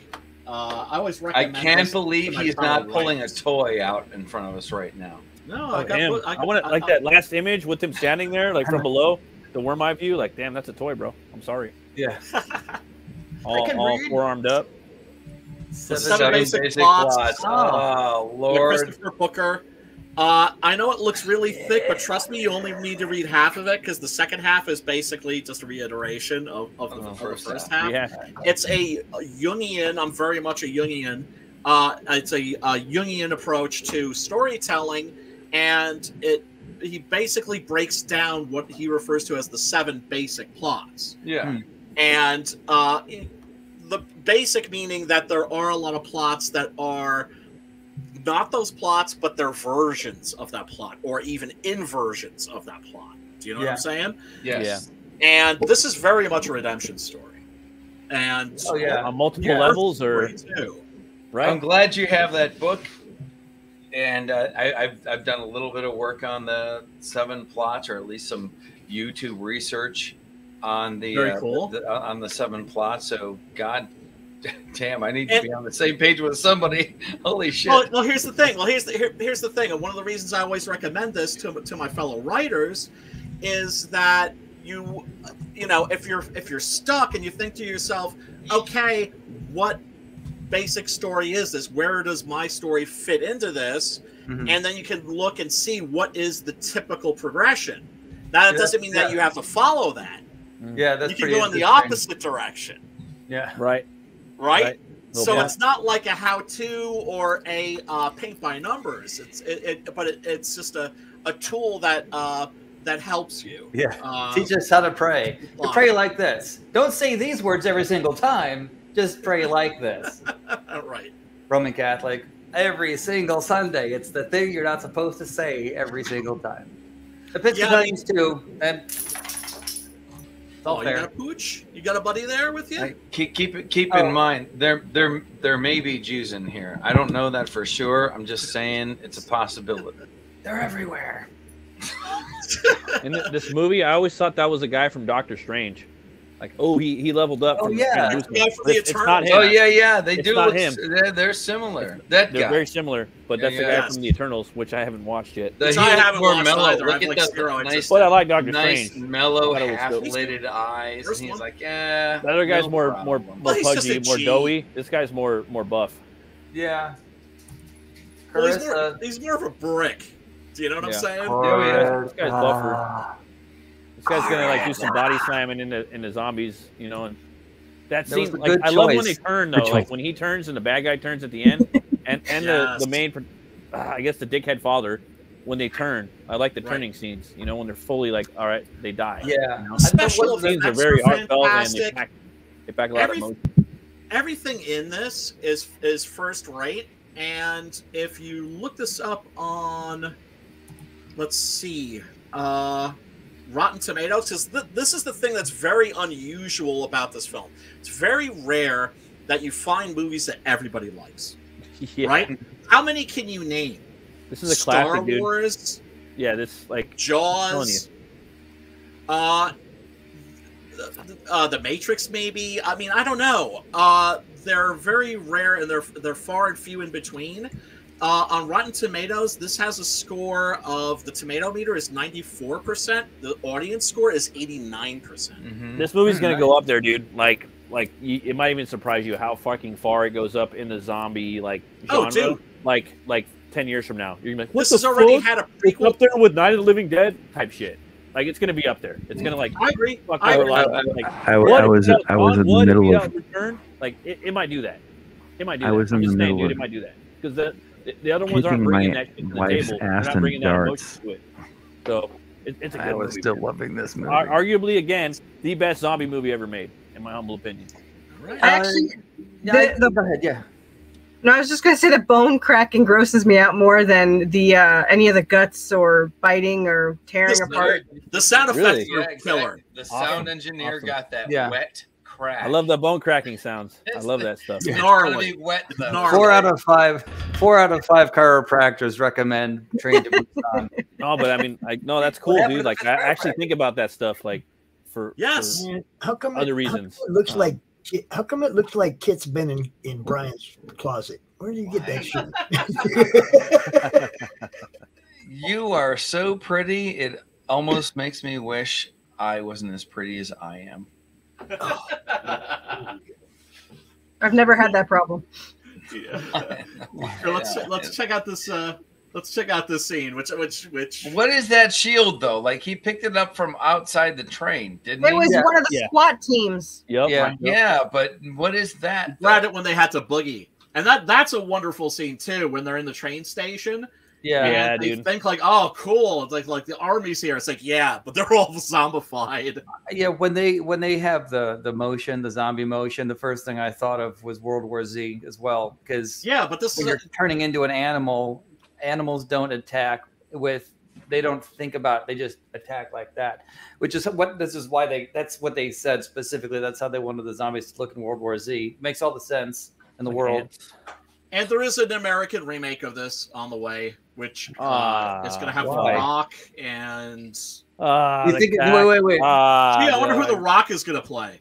Okay. I'm sorry. I I wonder thought you who. said it was going to rock, and I'm like, how can you be sure? Sorry. Come on, dude. No, it's Rocky they just need to make Johnson. their own. They need to make their own zombie movie, dude. They need to like dig deep. and No, find the something cool. normies can't watch this. So let the you know what. I'm sorry if you're gonna be like, I'll wait for the American remake. Good, watch that piece of shit. You can have that crap. You can have the Hollywood crap. You know, suck on it all you want. We've got the real shit, and This is the real deal Holyfield right here, dude. Like, exactly. straight up, bro. Like it is, B. Not like it is. Yeah, and this scene is just bad. These zombies will fuck you up, dude. Yeah, they Oh man. yeah, but so will he. Yeah, for sure. Oh yeah. He's just ruthless, snapping their Yeah, he necks. did. He's bad. I want him on my team, bro. Batman. I want him on the Apocalypse, bro. Awesome. I'll take that fool any day of the week. Oh, baseball boys coming in, right? I'll take him over Savini, the governor. It don't matter, bro. Look at that underhand punch.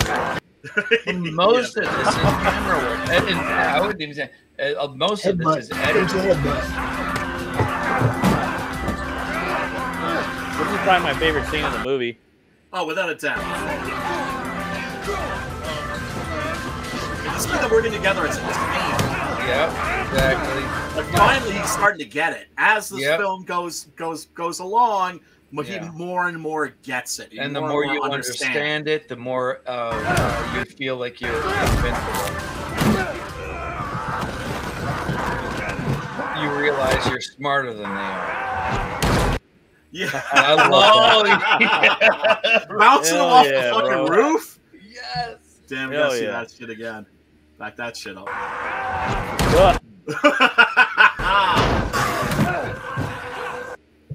Yeah, I mean, they never touched on headshots at all. They never got to the point where they said, "I think I understand how to take these things out." Yeah, there's no direct shoot him in the head. Someone called him Dennis.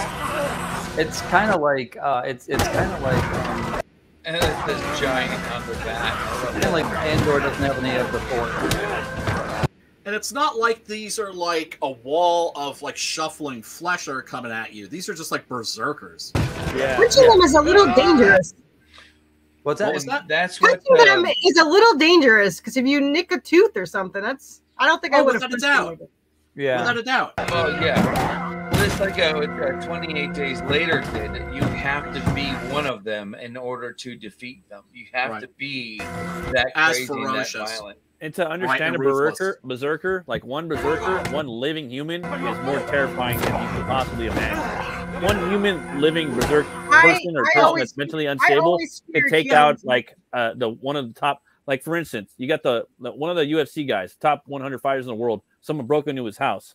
They went into the garage, and he fought him for 5 minutes before the cops showed up. He's like, dude, I was dropping elbows, I was punching him. He was 170. I'm 200 pounds. I'm one of the top 100 UFC fighters in the world. It was on, it's not the size. He was a berserker. It was a young like dude coming to his house screaming, name. He was screaming like that at his house, and the wife woke him up. Hey, there's someone in the house. They're screaming. There's a man in our house. And he went out. He fought him for fucking 5 minutes before the cops showed up. You know what I mean? So imagine that, but zombie mode. You know what I mean? And like a whole terrifying army of them. Army of them, dude. I want to hear about the story afterward. Where I'll shoot you a DM, or I'll shoot you the link in a DM. You can watch the video. It's fucking awesome. Jay Money sent it to me. I'll show you. And then, of course, when they realize that the zombies aren't bright, right? When they realize, like at the beginning, when you know that dude has his shoulder up against the door, he's like, "Where's the lock for this thing?" And the suit realizes, like, he's like, you know, I don't think they know how to open the door. Yes, dude. And he just backs off, and it's just like, yeah, they don't know how to fucking. Because they have the most important trait of a zombie, and that's mindlessness. Right. Well, it depends which movie. Sometimes they work the doors. The rules. Yeah, they can open it by accident, but yes, it's still they're learning. Right. Well, it's like in 28 Days Later, they're not zombies. They're living people, but they're the infected. Right. But for all practical purposes, they're zombies in the sense that they're mindless. The rules. Yeah, I worked in labs like those. Yeah. Oh, so I'm sorry. Did you say that you worked in labs that are creating zombies? You know those exist. I used to work in labs. Oh, wait, Brian, you just turned this entire stream into something that's going to last 6 times longer than it was meant to. Let's do it. You know those exist. You work in labs. No, they do. They do. Here's the thing. You ever hear? I'm still afraid of cordyceps. Did you hear of the? There's a movie called The Men Who Stare at Goats. Have you heard of that? Yeah, I saw that. Yes. That's based on a non-fiction book. Right? No, I know. There's an actual branch of the army that's like drugs and mind reading and yes. So there was the backdrop for Stranger Things. If they even hear a rumor that the Chinese or the Russians are fooling with something, they then explore it. They then get deep into it. Right. So there is zero doubt in my mind that they're working on creating zombies. Will they be successful? In like getting like moving dead flesh to get up and move? No, of course not. That doesn't mean that they're not looking into it, and that's not to say they're not going to be like, okay, well, we can't get dead flesh to get up and move and eat people. So plan B, how about 28 days later? There's no way. There's zero doubt. I mean, that's just common sense. Are they Is Pops invoking Chud? Chud. I love that. That's awesome. I love that movie. Not part 2, Bud the Chud.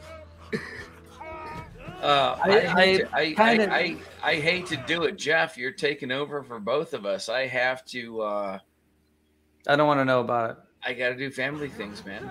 See, I told you. I don't want to know about it. Family comes first. The guy, brother. This guy right here who's taking care of his daughter.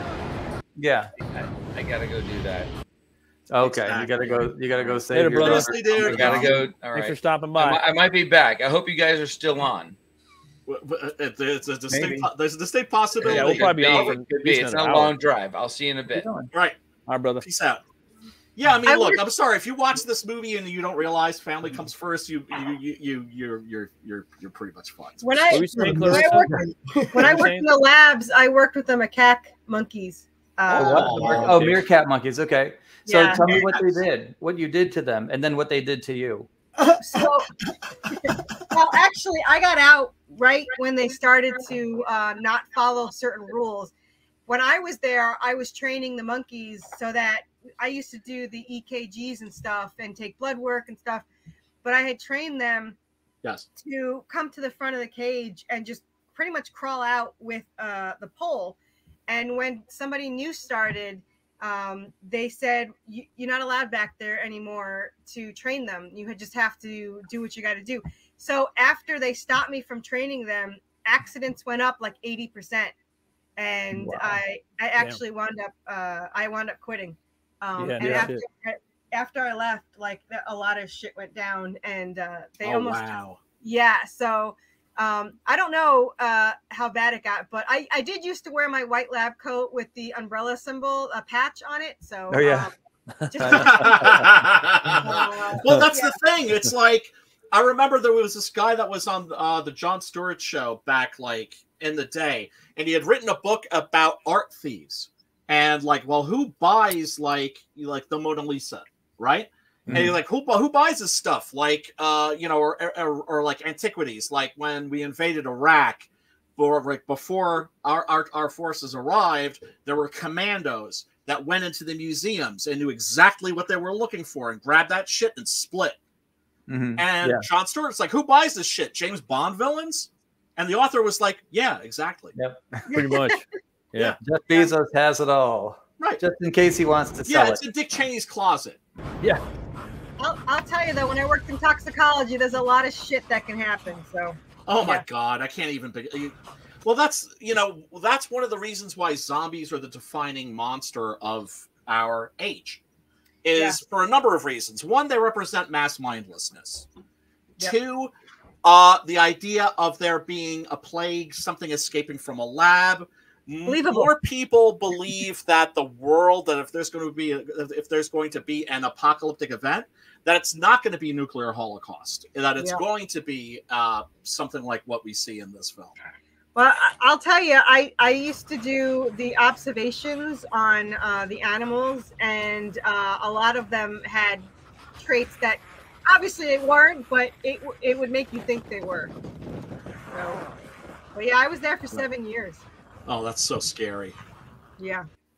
But so you know that like shit can happen.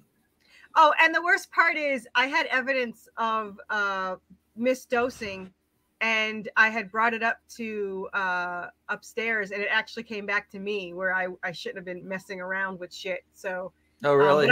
I literally had written evidence, because they would say like they dosed a certain thing, but it didn't have the right dosage, and I'm like, there's no way they could have done this if it's incorrect. And they're like, oh well, there's nothing we could do about it now. And I'm just like, yeah, there is. But no. Yeah. So I left there, and I never bought any of the meds from them. Yeah. Oh, what company Scary was shit, it? man. I can't say the name, but I will tell you that it worked with Pfizer. So It worked with Pfizer. Oh, okay. yeah, like a lot of when I upgraded out of the labs, I was responsible for taking in the calls, and we took all of the side effects from Pfizer. And that shit is, man. First of all, people are stupid, but Really? Agreed. Yeah. Wizard's first rule. People Yeah. No, let me just tell you something. It's so fucking true. Never ascribe to evil what can be explained by stupidity. Have you ever seen a suppository? The things are huge. These people were eating it. Like there was a whole mass of people that would just eat this giant wax thing. Like people are just stupid. And interesting. I was never bored, but yeah. What we did test a lot of Pfizer's drugs, and yeah, and a lot of it is being sued right now. Pops, are we still on the air? Oh yeah. Yeah. But yeah, no, please continue. Yeah. Justify every reason why I don't touch anything. We're gonna get disappeared.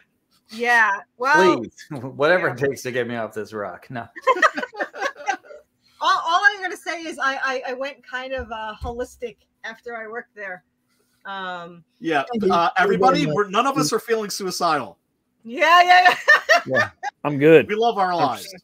Yeah, but it's been a while. It's been a couple of year, but fortunately I left. So You've had a really interesting life, haven't you? No, but it sounds interesting. But they wouldn't let you out. Like if you work in the labs, you weren't allowed to work anywhere else in that building. Every job that you would get or every interview, they would cancel it because they wouldn't let you leave the labs. It wasn't until I had a quote unquote breakdown where I barricaded the doors of the dog rooms so that they weren't allowed in. And then, oh my God. Well, what happened was they dosed these dogs and they dropped right away. Oh no! So they killed these dogs. No, they didn't die. They were on. They couldn't get up, and they would still wag their tails when they saw me. Oh my God! Right. They couldn't get up, so they wanted to come take blood from them, and I wouldn't let them. So I barricaded the everything, and they would call me down, and I was like, "You're not allowed to touch dogs that have dropped. That's the policy. You shouldn't be in here." So they took me out of the labs, and they kept trying to make me quit. And I contacted a lawyer and I said, can they fire me? And they said, they won't fire you. And I was like, all right, I just won't quit. And so they had to give me a job outside the building because they didn't want me anywhere near the labs. So there's no way I could fucking hang out and watch that shit. Yeah. And no, usually, because I used to they never had drugs that were that extreme. I would normally just do like blood work or, EKGs or whatever. But then when they had new management and they started taking on more severe drugs, I couldn't handle it. I'm an animal lover. I couldn't really handle that. And I had to get the hell out of that. But they were just, I would kill a motherfucker. Some of the shit that I've heard, I would just be like, at some point, my knees would be on somebody's chest and I would just be like, boom, boom, boom, grounding and pounding and crying at the same time. Like, oh, you motherfucking piece of shit. I got out just in time, and everyone told me that I got out. And they were all mad at me that I got out because none of them can get out. And I used to weigh the drugs and everything. I knew everything about it. So when I finally got out, I was like celebrating. But my friends are still like trapped there. So really, you said that they don't let you quit. They actually got mad at me for getting out because they said I faked my breakdown, and I didn't technically fake it. I mean, it's really not that hard to do, though. How could you lose your? But I mean, like in a scenario like you described, how could you not lose your shit? Yeah, like you had a perfectly rational reaction to that. I mean, I was a veterinarian technician, and they brought me in. So when I first came in, I said, I'm a vet tech. So, I mean, I'm here, but I don't want to be involved with, any of that. And then when they kept dragging me into it, I was like, this isn't what I signed up for. And then I couldn't get out. And it was I used to call it golden handcuffs. I mean, I made more than, anyone else did. That's how they keep you there. But I finally got out. And then my friends were there, and none of them talked to me anymore. because I abandoned them. I was like, you can have whatever. I'd be like, you know, if you can get out of this motherfucker, go. Yeah. They actually had to give me a $20,000 raise just to get me out because there was nowhere else I could work without giving me that raise. And I was like, okay. Yeah. But they tried to get me to quit. Like they would stick me in places like the library and I love books too. And they would make me like slave over these books and like throw them away and carry like thousands of pounds a day just to get rid. And I wouldn't quit. And they would bring me into these rooms and be like, don't you think that you need to quit because you can't be around animals? And I was like, nope. And it took like a year, I think, till they finally gave up and were like, I guess we got to get her a job. So good for you. I mean, good for you for hanging in there as long as you did. Seriously. Yeah. Well, they still talk about me. So the chick that barricaded the walls and the doors with chairs and tables and shit. So. Right. But yeah. And dead guy, don't think that anybody here is judging you. You know what I'm saying? Oh yeah. Yeah, I was about to ask you. I heard something in it, like a testimony. It was like a testimony about this guy who worked in a slaughterhouse. Do they? You know what? Never mind. It doesn't matter. I'll look it up for myself. We're talking about zombies and like flesh eating. We have to get into this depressing shit. Guy. Love ya. Yeah. So I could only I mean DGT. The conversation. Sorry. But no, it's all good. Yeah, this was when this happened. I saw them like this is not going to be good. Which is when they first showed the crowd at the top of the stairs with somebody like with his camera. I'm like, there was such a subtle beginning. I think you guys probably covered all this at the beginning, but it was just such a subtle beginning. One of my favorite things was when the one dude like just attacked the other one just outside of the window. Yes. And little girls. It's Sunni, right? Yeah. It's let me see. Let me double check here. It's Suan. Yeah. So and Sarah pointed out her name is the same as the character, just spelled differently. Yes. Yeah. Probably for the sake of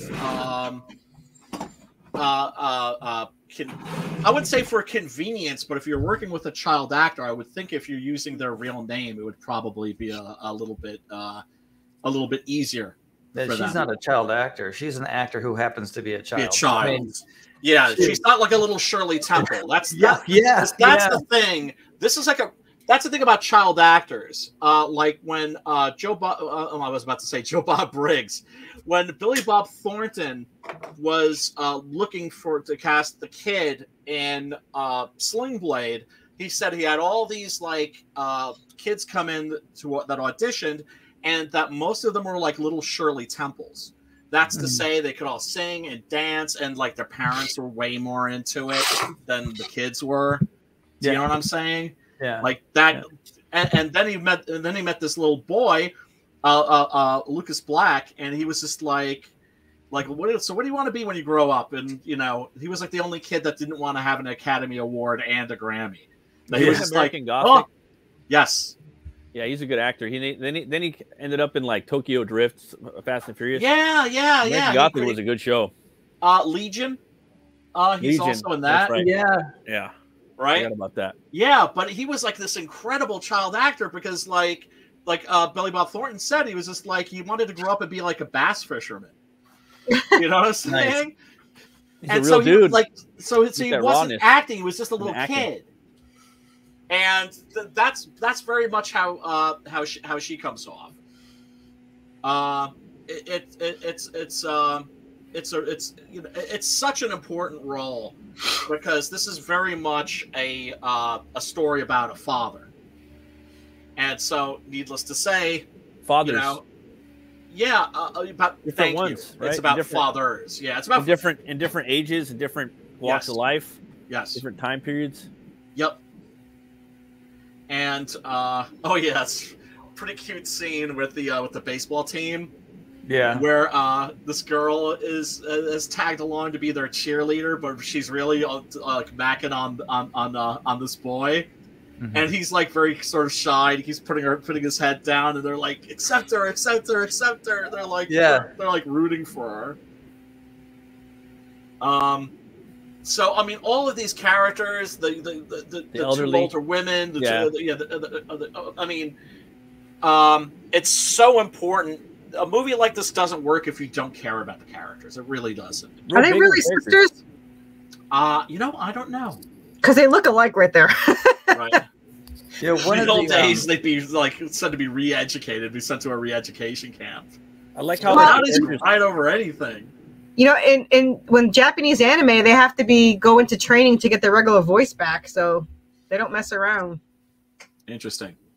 I like how the characters in here are very archetypal, like a lot of them. You know what I mean? Like they stick out and they're easy to like pinpoint. You know what I mean? Yeah, they are. But what's so great is, yes, they're archetypes, but they're also just work as just people. Yeah, totally. And that's hard to do. That's hard to do. It is. They could do a good job of balancing the attention. Like you know who the leads are. You know who and so like the background characters are like they're mid-ground. You know, they're always part of the team. They're an effective part of the team, but the team's being led by the two guys. And it's almost like there is a hero combined in the two of them together. Like it's almost like they're like a two-part Voltron. Where you've got the strong guy and then you've got the other guy that I wouldn't say he's got brains, but maybe an intellect. Those two, yeah. That might quite not. Those might be the same things. I say that a lot. Like where I'll say something, he's not banning them, he's just restricting them. Yeah, so I'll do that shit. But I only try to sound smart. Sometimes it works. But you do need him right now. Likewise, right? But I thought it was pretty cool the way that they focused on the heroes being the way that they were, and the only thing that this movie is missing, and they shouldn't have tried to get it in the first place, is a dismembered prick. I shouldn't really say every zombie movie, but I remember watching Brian, read your Twitter DMs right now. Okay, I'll read my Twitter DMs. When I was watching Shaun of the Dead, which I thought was a great showcase of his range of acting, because when he had to kill his own mom. So anyway, the guy that was like, finally, you did something right. And then he gets backed up and then he's dismembered.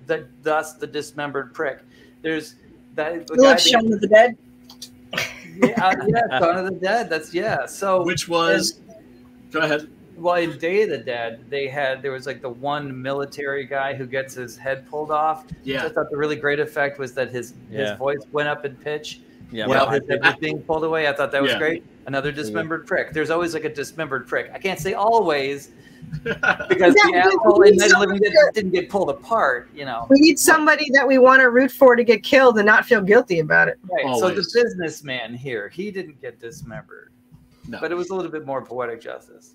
Yes. Yeah, and he had a really good scene too of like turning at the end too. And he didn't know that he was infected. Believable, Yeah. Yeah, I love when they come across the guy that's stuck aboard the train. That's like a survivor who hasn't been bitten, and the older businessman just says like to the little girl, to Sue-Ann, like, don't be like that when you grow up. And and she's like, my mother always said that people that say that sort of a thing are bad people. And he's like, what? She must have flunked out. Not wrong. No, not at all. Not at all. This character, of course. That guy. The whole cast in this is just absolutely fantastic. I mean, of course, you have to, even in a story like this, you have to have a villain. And zombie stories have always been, since Night of the Living Dead, to a large degree about how people work together or how they don't. Yeah, I always said, because whenever I have to write like zombie survivals, I always said I'm more worried about the humans than zombies any day. Though running zombies do go up a ladder a little bit, but you don't really stand much of a chance against these kinds of zombies. I do like the quick turnarounds because it's so much easier to contain the because if they change really fast, you can catch it faster. But right. And I know there's some people that are like, well, flow zombies aren't scary because they could never happen. If there were flow zombies, they wouldn't be like this big zombie outbreak. Everybody would get together and put them down before it got out of hand. I'm like, that's not true. Because really? They're quiet. Really? They hide better. Yeah. It's just like, give me a fucking break. You're the person who just got bit on the back of the head while you were saying that to me. Exactly. And all they have to do is nip you and you're fucked.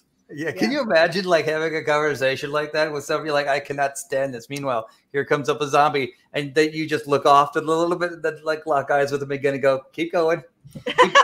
Explain the part in the middle. I missed the part in the middle. Okay, thank you, Mr. Zombie. Right. Yeah, and it's worth mentioning that this movie has both a prequel and a sequel. Oh, really? I didn't know. Yeah, there's. I think I saw. Are they on a plane? No. There is a zombie movie that was made long before this, called Plain Dead. That came out, I think, like 2008, which is actually fun. Yeah, I actually enjoyed that. It's a prequel, huh? No. That's a different film. No. What's the prequel to this? The prequel is an animated film called Soul Station. I'm going to actually let me show you the trailer. That's what I want for my series. If everyone asked me what would I pick, a show or a movie, and I said I want a rated R animated series. Yeah, wouldn't that be awesome? No, same here. I want a movie. Scarface. I don't want a movie. They'll just screw it up. I want to direct it. Well, it's like, that's the thing. I would love there to be a live action Six Gun Gorilla movie. It just as long as it's not American, as long as it's not made in Hollywood. That comic book looks freaking amazing. Thank you. But yeah, anyway, with the animated, mine's so long that the actors would be dead by the time I finish my series. Right, in animation, right? You can it's like a comic book, so you can go on forever. Animation's dope too, though. I ain't gonna lie.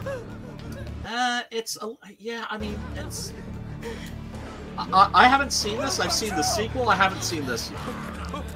I mean, it's only been out for like 6 or 7 years. Well, I'm just saying animation as opposed to film. Like, right. Well, that's the goal someday. The roll's good. Yeah, the animation here isn't really my cup of tea. It's very clearly computer animated. I mean, it's not terrible, but it's not beautiful. Yeah, it's like Metalocalypse shit. Right? But Metalocalypse, it's like, okay, but those are like 15 minutes long, and they're 11 minutes long. They're 11 minutes long. I told my artist he has to go to animation. Right. I think that's the reason I haven't watched this yet, is because the animation doesn't look great. It's like people are always surprised that I've never even watched a single episode of Family Guy. But I'm sorry. It's just like I look at the animation, even the character design makes me go, that shit's hilarious, dude. That shit's funny as fuck. That's what I've heard, but it's I watched like the first few seasons. I haven't watched really too much after that, but it was funny, dude. That's what everybody says. I stopped watching The Simpsons too, like after the first 10 years or some shit. You know what's funny? When The Simpsons first aired, it was so subversive that my brother and I, we videotaped every single episode. Yeah, because we were convinced. We were convinced. It was on the Tracy Ullman show first. Tracy Ullman, yes. Yeah. Yep. We used to wait for the we started hating the show, but we'd wait for the commercial, and then they'd be like once in a while they skip it completely, and we're like, we got gypped, man. Yeah. Oh, those original shorts are friggin' awesome. Yeah. I always loved the Halloween Treehouse. What were you saying?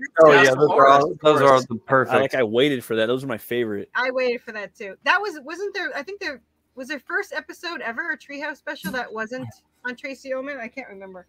I can't remember. I thought somebody said the very first one was a Treehouse before, but I think it was. I think it was.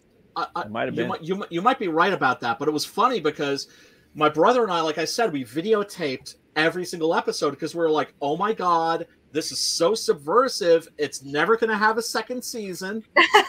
Yeah. And so it will never be in syndication, and then it will disappear, and we will never be able to see that shit again. You're horrible at predicting, man. Oh, I was right about the Henry Cavill thing. I was right about that.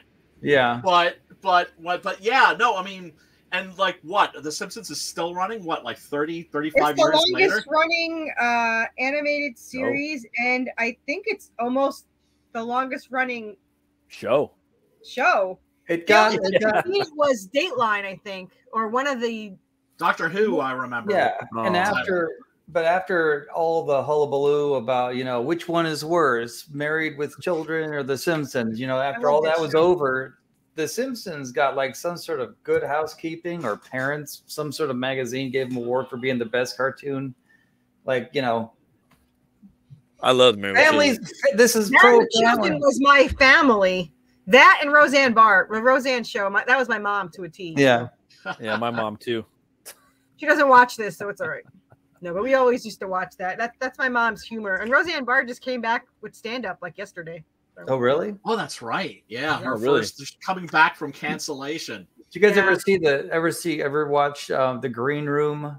I think it was on Paul Provenza's Green Room on well, you can get clips of it on YouTube, but she's on some of them, and it's basically just a bunch of comedians in a circle. There's crowds behind them, but they're just talking to each other.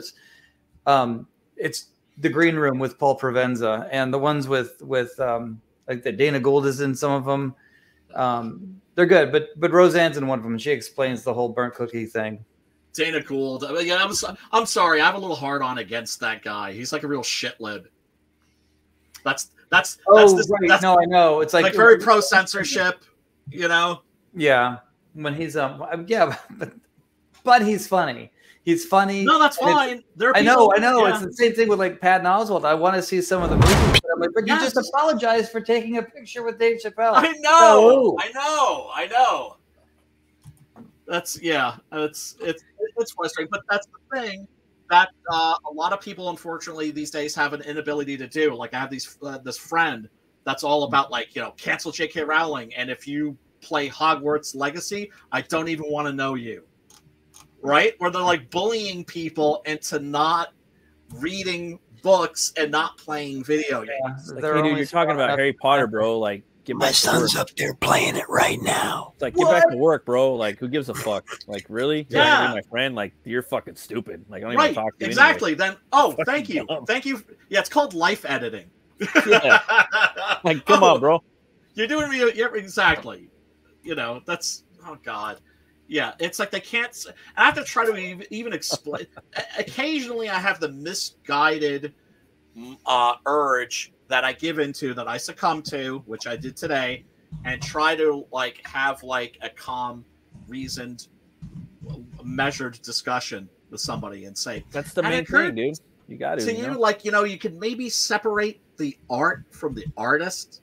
Yeah. It's like, no, they can't do it. Sometimes. I want to separate the art from the artist. I want to separate the policy from the person. I can hang an American flag up, separate the there are friends some from the people around me from the artist. Like, I don't know. Yeah. Well, let's see. Hey, look, I love Roman Polanski's horror films. He's one of the best horror directors ever. If I saw him trolling at my local shopping mall, he might have to have a little accident, if you know what I'm saying. Well, I mean, there's that, but there's also I'm not going to be your friend no more because you watch this or you don't watch this or you don't support this. That's fucking stupid. Or what are you, 2 years old? It's retarded, dude. Yeah, I mean, not 2, but I mean, what are you, it's it's literally backward thinking. Yeah, what if you wanted to separate an art from an artist, but he was a tattoo artist that did his own tattoos? That's rough. Right? That's rough. That's a challenge. Pops, I need to go and get myself a quick refill.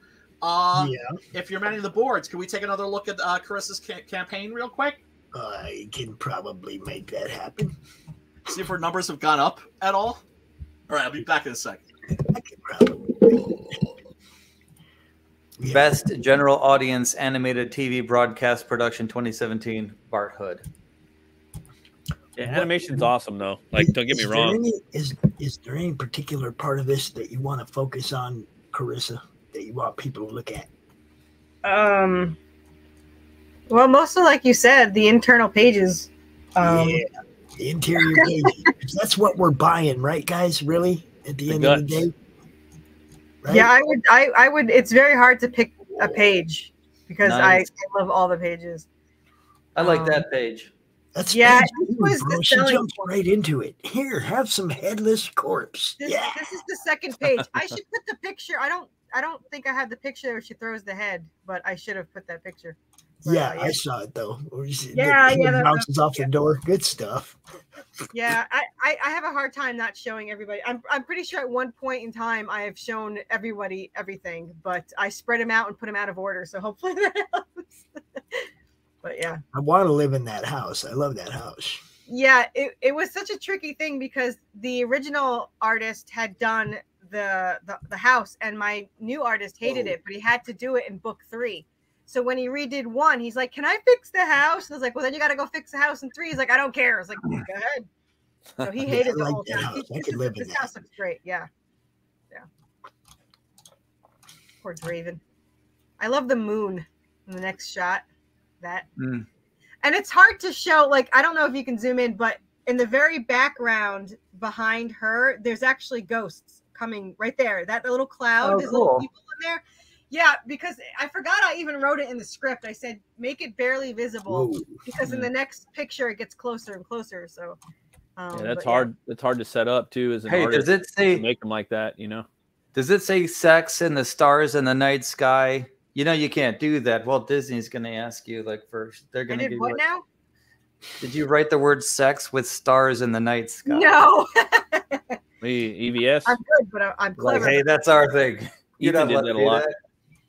I mean, the thing about comic books when I write, like he first had that gate shut, and the gate had to be open because they run through it, and so we'd have to be like, "Oh, go fix the gate," and then he had to have the iron posts on the walls because the ghost can't go over it. So really? I had to explain. Yeah, the ghost can't cross iron or salt.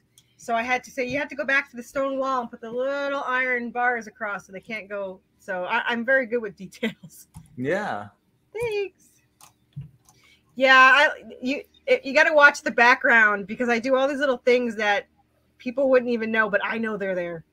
So I know that's what I think about all the mistakes in my models. I'm like, son of a bitch.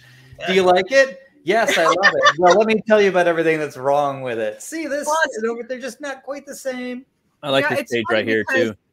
People probably wouldn't even understand like half the things. Like there's this part and every time you watch a movie, you know, they turn on the TV and it would have exactly what needs to be on there, like the information, exactly what they need to know.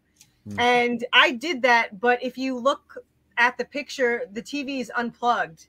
And the angel's outside the window making the news happen so that it would lead her to the hell town. So a lot of people wouldn't even know that, but it was my nod at all the time that you turn on the TV and it tells you exactly what you need to know exposition wise. So I used to hate that about Matt Houston. Yeah. Anybody? Matt Houston? No. Never heard of him though. That's an interesting church right there though. Yeah. I like somebody. So it's in the back of the library, and someone's like, "Is there a portal?" Well, you don't see the page. They go through the door. It's like, "Is the door a portal?" I was like, "No, it's a cult hiding in the back of the library." Okay. That's pretty. That makes sense. That's pretty cool. Yeah, Anubis kind of chases him in there. That's why it's hard for me not to put certain pages. I just want to put all the pages. Right. You can't show too much, but you got to show just enough. I like that. Yeah. Were you into that movie Legion at all, Clarissa? Were you in that movie Legion? I did. That was a good movie. Yeah. Right. I forgot all about that movie. That's a long time ago. That's her father, and that is Draven's father. And they have. I love their banter because they're so sarcastic to each other. Obviously, the demon's more fun to write for, but he's pretty sarcastic. But they have a lot of banter, especially later on. And it's fun to play off of them because they're supposed to be these, you know, especially the demon's like this badass guy, but he's like, you know, they screw up. Yeah, but they crack me up. So sarcastic. Fun writing the duality of these archetypes sometimes, right? And then humanizing them a little bit. Yeah. But so I did runes a lot. So I don't know if you can scroll on his, what's on his belt, but that's actually an anklet that controls Anubis. Oh, I see it. if you read any of the runes that I put, because I figured somebody on the planet's going to, they spell what they're supposed to spell. Back. Where the hell did he go? Come back here. So just left. So the anklet there, actually in runes, it says Anubis across it. Oh no shit! You gotta zoom in. See that, right? But yeah, so and the prequel has a lot of runes on like the walls, and it'll say like beware, and it'll tell you certain things. So if anyone actually looks up the runes, it'll spell something. So I love the angels and demons stuff. Like I mean, just like like the prophecy, legion. And if there's ever like a point where like they actually physically fight, like angels, demons, like we haven't really seen that too much in movies. Yeah, but they fight in the end of book 1.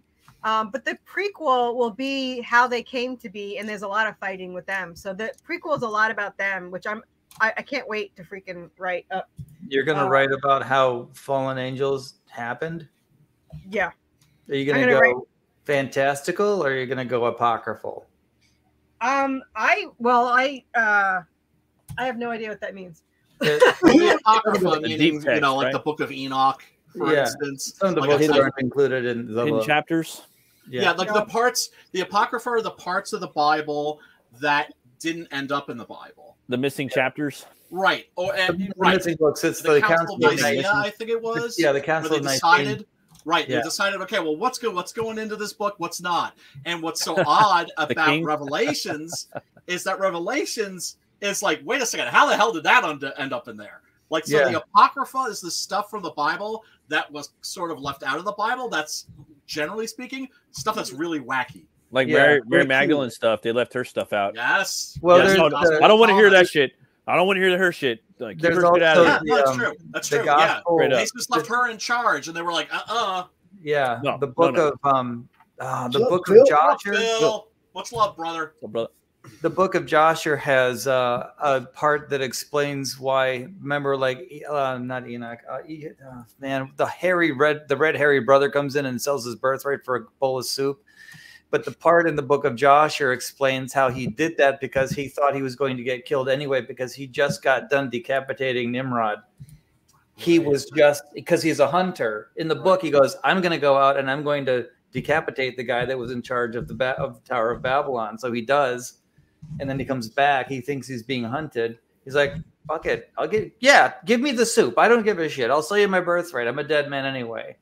So when he said he was about to die, some pastors will go, because he was hungry. No, he wasn't hungry. He wasn't, I'm so hungry, I'm starving. No, he thought he had a tail.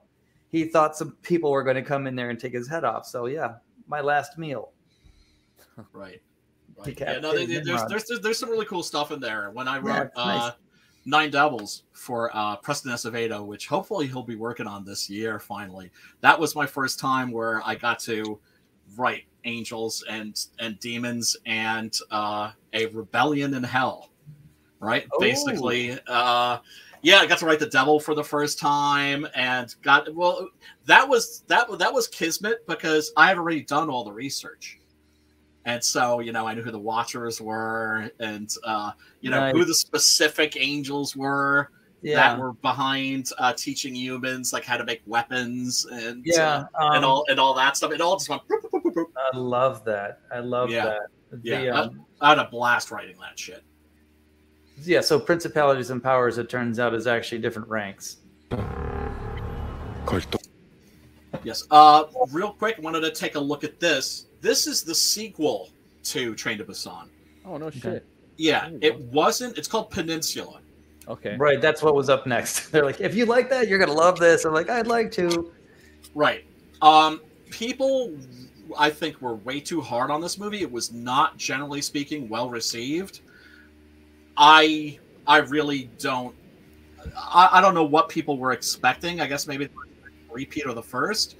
The best way I could describe this movie is that it's kind of like Zack Snyder's Army of the Dead. If Army of the Dead had been good.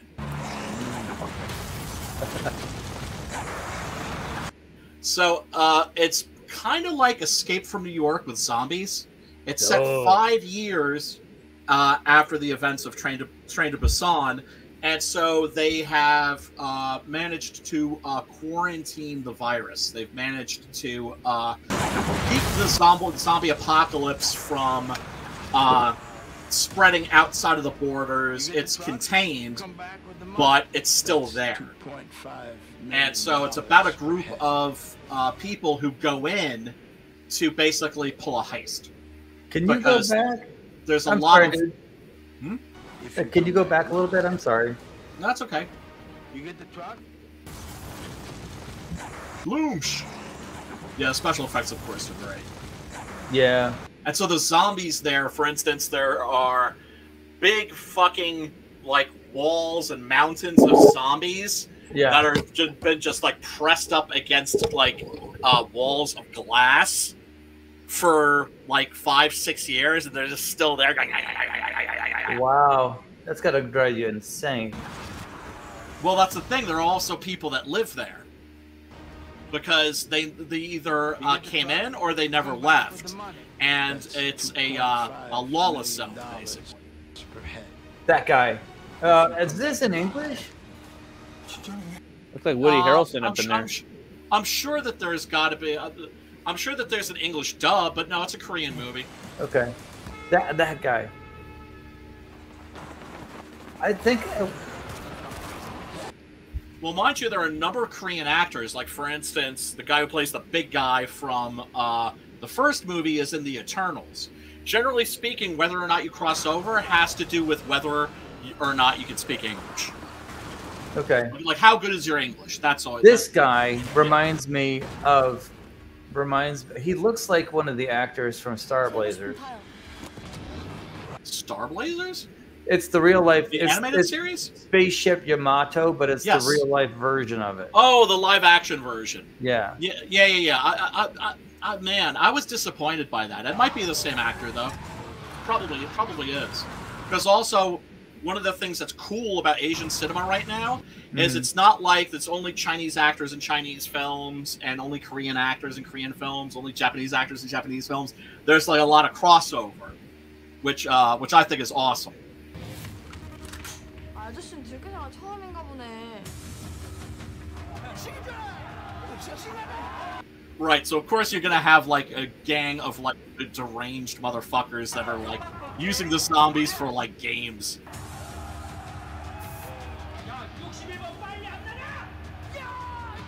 Yeah, welcome to the Circus Maximus. Well, it looks like the homeless guy from the first one on the train.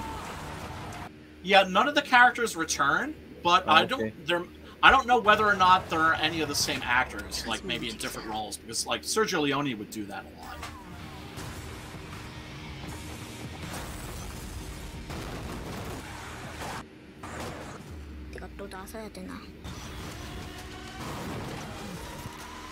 Oh yeah, the kid's got like a remote control car that she uses to distract the zombies, because the zombies will just chase after that thing because it's loud and it's colorful, and you know, they're not very bright. So are the zombies? They seem to be active in the dark. Are they active in the dark in this one? I think so. It's cheating. Well, it depends. Well, no, not if there's a light. Not if there's remember, they could be. It wasn't that they were active; it's that they were in the dark. They were sort of blind. Yeah. But then suddenly there's this bright, like, disco ball, and of course you've seen these type of remote control cars before. Those things can fucking book. Yeah.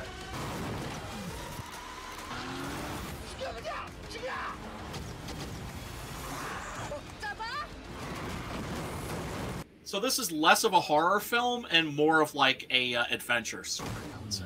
That's what I call mine a lot. It's horror adventure. Right. Which I'm fine with as long as they bring the horror, and this one does.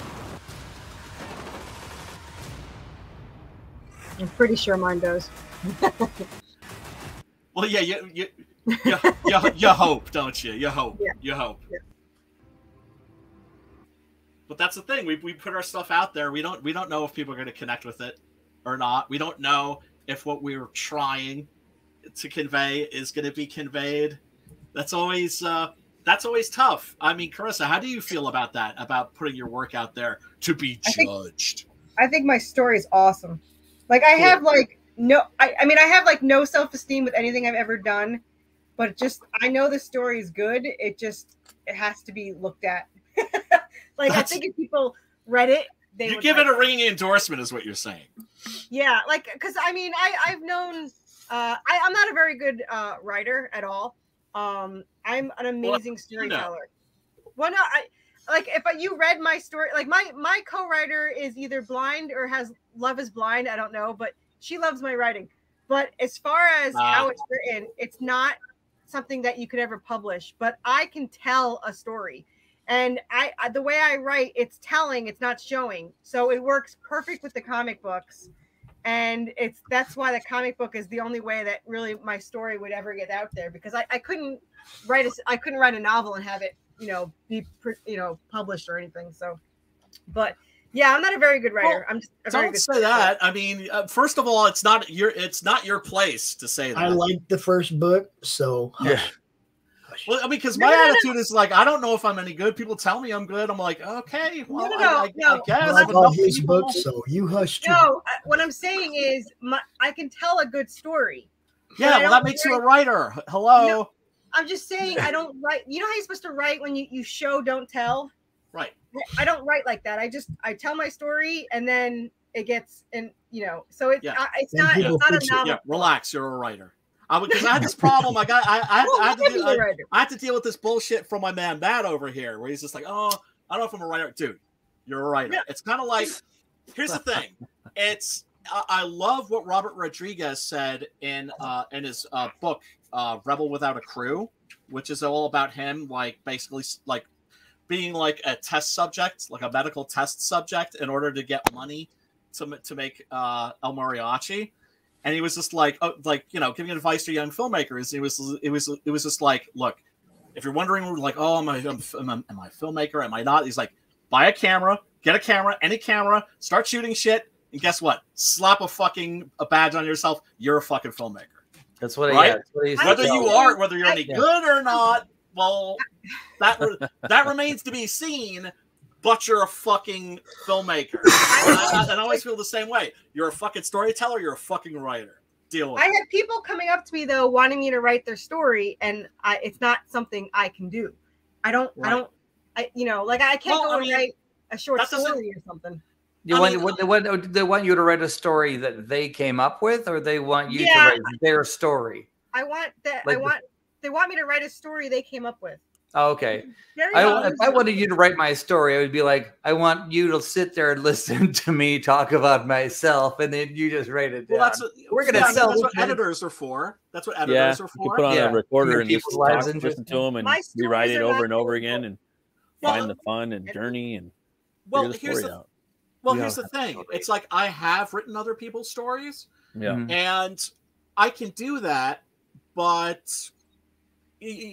I mean, not everybody can. I wasn't sure that I could, but I tried it, and I discovered, like, hey, this actually works as long as I'm vibing with the story, and I'm working with somebody really cool like Preston Acevedo or Adam Lawson. And you gotta like it yourself. You have to like it myself. If you don't like it, there's no point in doing it. Is there some part of you that's like, it's easier for me to like this if I imagine myself, you're doing this for them. But you like. Oh yeah, and you have to keep that in mind too. That's the mission. Is that which this means isn't you're better at this than they are. Well, which gives you a little bit. It gives you a little bit of pride, because then you can take. They're giving you a lump of clay. This is my lump of clay. Can you please make me something out of this? You see, I don't see it that well. Like when I wrote the Blood Hunt Doc Salem crossover, which Sim, if you're out there. Sometime this year, please, mofo. I throw lumps of clay. Clay at Brian all the time. Yeah, you don't want to know that. When I wrote the script to that, which was a blast, the way I saw it was like Sim and Preston invited me to play in their sandboxes. Like they put their sandboxes together and gave me their action figures and invited me to play with them. Yeah. So I didn't want to I wanted to treat them with care. not break their toys, show proper respect, and not take a big dump in their, sandbox, right? So the cats hate that. No, well, because you have to. That's a job, and you have to have a certain sense of responsibility. You want to make sure. First of all, I got lucky because they're both super easy to fucking work with, right? Yeah, super easy to work with. But also, it's just like, hey, if I have your character saying something that they wouldn't say, you have veto power. You gotta let me know that. So everybody. Yeah, you can't have everybody sounding the same. Timothy has a question. Sorry, I was full screening. Oh yeah, what is the craziest Korean movie that you've ever seen?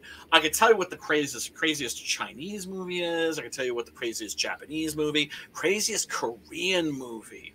I would say it would have to be Save the Green Planet. Save the Green Planet is not an easy movie to find. I don't think it's on any streaming services right now. But that is like a cross between... It's basically like Misery if Misery had been directed and written by Alejandro Jodorowsky. Now, if you're not familiar with Jodorowsky, then, you know, that doesn't help you much. But it's a movie about a young man, who kidnaps a Korean executive, a corporate executive, that's basically responsible for killing his family. But through environmental pollution, that kind of a thing, right? Okay. And he kidnaps him, and he's convinced that he is the emperor of a invading force of aliens that are coming to destroy the Earth. And he's like, I'm just gonna tie you to this chair in this basement. I'm gonna fucking torture you. First, I'm gonna cut off all your hair so that you can't telepathically communicate with the rest of your forces. Nice. That's nice. And I'm telling you, what up, Pops? and help is coming. And I'm telling you that movie, it's completely bizarre, it's completely deranged, and at the end, it will break your heart. It will absolutely break your heart. The Green Planet. Save the Green Planet. Save the Green Planet. Go out of your way to find a copy of that if you can. If you are into adventurous filmmaking, it is you will be rewarded for sure. I'm gonna get going. We're just about to wrap up. Okay. Thank you so much for hanging out. We do appreciate you. And, thanks for having me on. And everybody, go check out Worthy Chaos. Link should be in the chat. I'm going to try to make sure there's one in the description too. You can also, if you just search Worthy Chaos, it's the only thing that pops up in Kickstarter. It's in the description. Cool. It's in the chat. It's pinned to the top of the post. And it's in the chat. Go check it out. Watch the trailer, folks, and support indie comics. Corissa, thank you so much for hanging out. We do appreciate it. Thanks for having me. Any old time. Bye, guys. Bye. Bye. Oh, man. You want to see something cool? Want to see something pretty cool? Got this today. Ooh, nice. Oh, nice. Yeah, it's boy. It's like Wrightson, dude. Yeah, it's not Wrightson. It's not Wrightson. It's so not Wrightson. This is the new Severin double disc Blu-ray from Severin, Dracula versus Frankenstein, and on the flip side, Al Adamson's Brain of Blood. Damn, look at that artwork. Looks sick. Yeah. Al Adamson was like Ed Wood, right? Like Ed Wood would look at his movies and be like, Dracula versus Frankenstein is his best film by far. I use best in quotation marks. This movie is outrageous filth, outrageous trash, and you need to have it in your life. You really, really do. It's one of those movies that if it were made to be as trashy as it is on purpose, the director would be a genius. But instead it was made by Al Adamson, who became famous posthumously for being murdered by his handyman and cemented into his jacuzzi. Whoa! Wow! Yeah. And it's got there's a documentary about him actually on that's on Tubi. Wow. Yeah, and this is the soundtrack on CD, which I can't wait to bump in my car. Dude, there's this new CD I want to get so bad, but yeah, I gotta wait a little bit. Well, oh god, well that's the thing. It's like one of my favorite bands just came out with a new CD, and like they switched their style up for like fucking 20 years or 17 years, and now they're finally like starting to like put it back, and I'm like, I gotta go get it.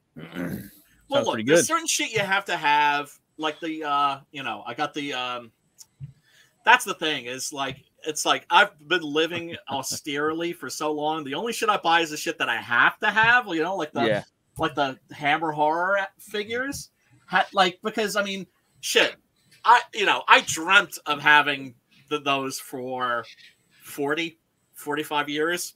Yeah, now you about got 50, them. Really. Where are you finding those at?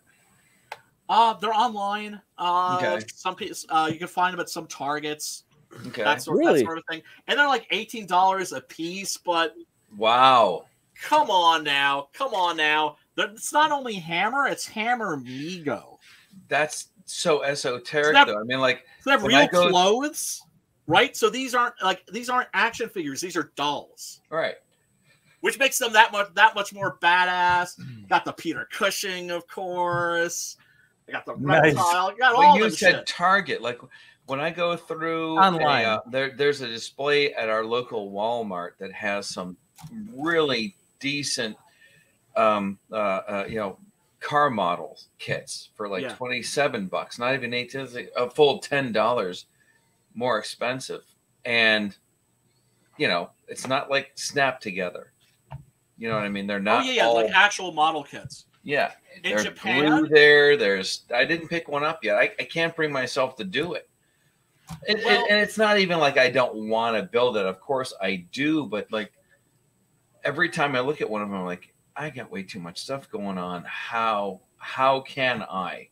It has to be the perfect thing. It has to be like a Buick GSX. It's got to be that car, and then I'll do it. Yes. Well, but that's the thing. Then you have to do it. And then I will do it. Yes. Yeah, and it was just like, I shouldn't be spending money on shit like this. Yeah, with my wife standing right next to me. but here's how I justify it.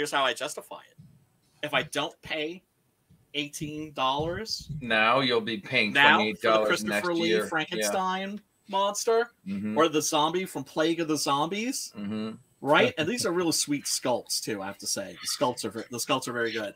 If I don't buy them now, they're going to get snapped up by speculators, and then later on, I'm going to have to pay $50, $100. The same motherfuckers that ruined comic book collecting, the speculators, that's ruined toy collecting. Indie comic book stuff is going like that on eBay now. So you see, I'm saving money. I'm gonna look. You're making a lot of sense. I think you and Kid Fash should get together and make some stuff that is going to be worth a lot of money in like 2 weeks. Right? That reminds me, I gotta go see my neighbor down the street. He's gonna help me, and he's gonna help me understand calls and puts. Somebody who like does trading just because he gets bored sometimes. He understands everything. I'm like, I need to go talk to that guy. I love it, dudes, for real. And I do not mean to derail this stream, but no, we're about to wrap up. Zane, so derail all you like.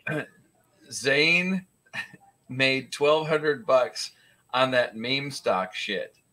Oh, really? And went for a vacation with his girlfriend to Tennessee. He's like, he made $1,200 and just took a vacation. I'm like, damn. Please, this is like my son, and I'm like, please tell me everything you know. That is gangster as fuck, dude.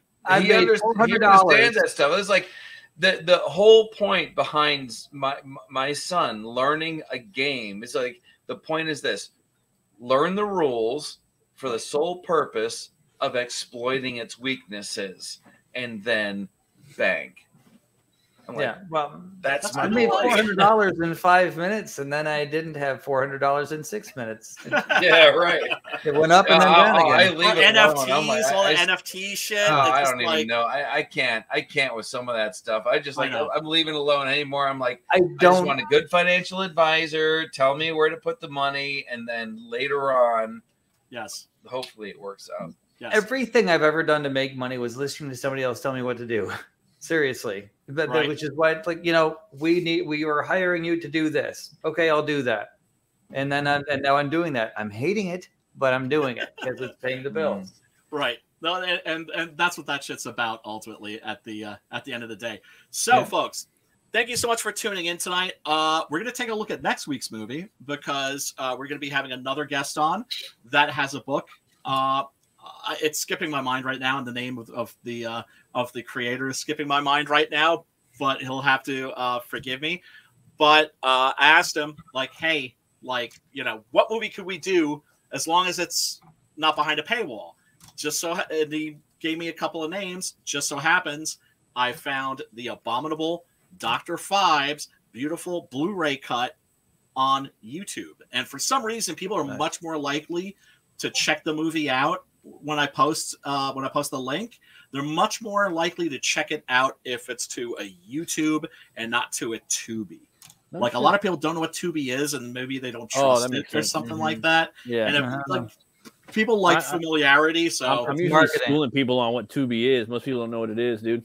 No, they really in real life. Really weird like, what too. the fuck is that? So many people know what Plex is. So yes, this is the abominable Dr. Five, starring Vincent Price, which we will be covering next week. Hell yeah! By the way, I think the animation here. I'm glad it's been decided now. This video, this trailer, by the way, by Terry Gilliam. Oh, really? Oh, well, that makes sense. Now that you say that, I'm like, oh yeah, totally. For a murder, or 2, or 3, or 9. Who's this? Your daddy. Ladies and gentlemen, I want you to meet a dear friend. The money shot. 9. Caroline Monroe. Killed you. 9 shall die. Your wife no 5s. But Joseph Cotton. you I will kill. But you can't, Doctor. I am already dead. Damn, he's got a voice modulator.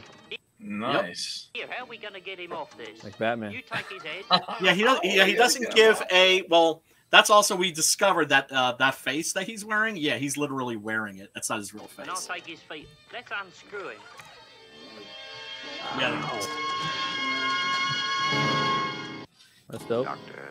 Five, who samples Oh, and it's kind of a comedy. the finer things of life. So I should be smoking my Arturo Fuentes work of art while I'm watching experiments. This, well, I would say that this movie is very, very 60s. Fascinating instruments. It's a good cigar. I bought 4 of them. The what, sir?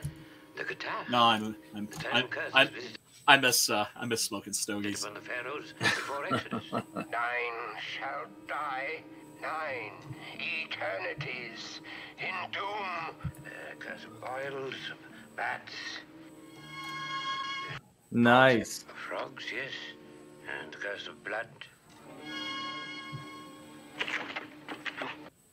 I had some bats in my attic. In the bloody middle. Oh, bats are adorable. Oh. I never got to see them. I only got to see their shit. Oh no! Like, of course, the bat here was like a big old flying fox, like a fruit bat. oh. Are you ready? Total Terry Gilliam. As soon as you said that.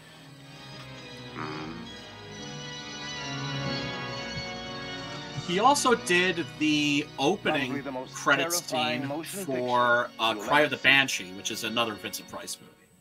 Mm-hmm. And it's funny because when you see that animation, you start laughing, even though you're not meant to laugh because you have that context. Yeah. Right?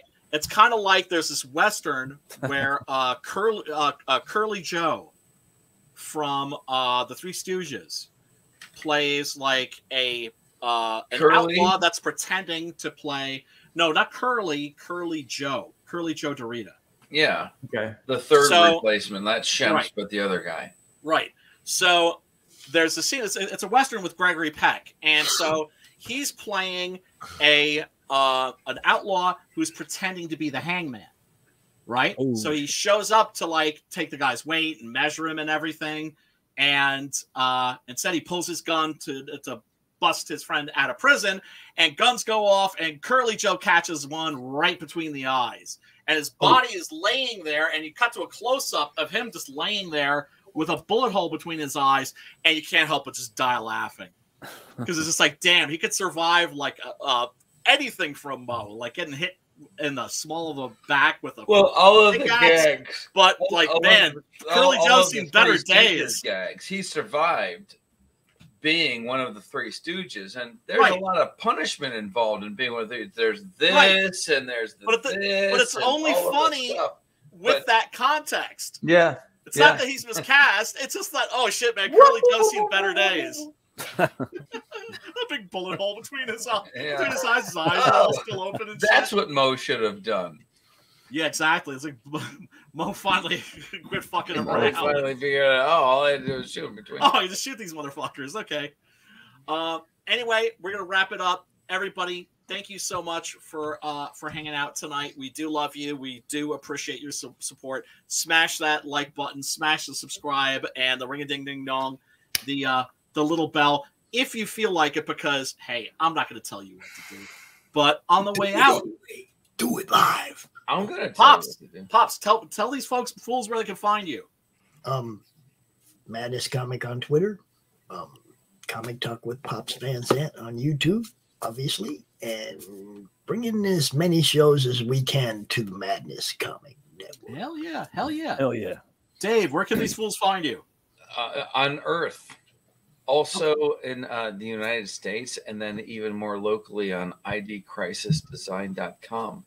ID Crisis or Identity Crisis on any social media channel, thing, app, whatever, and that's where I be.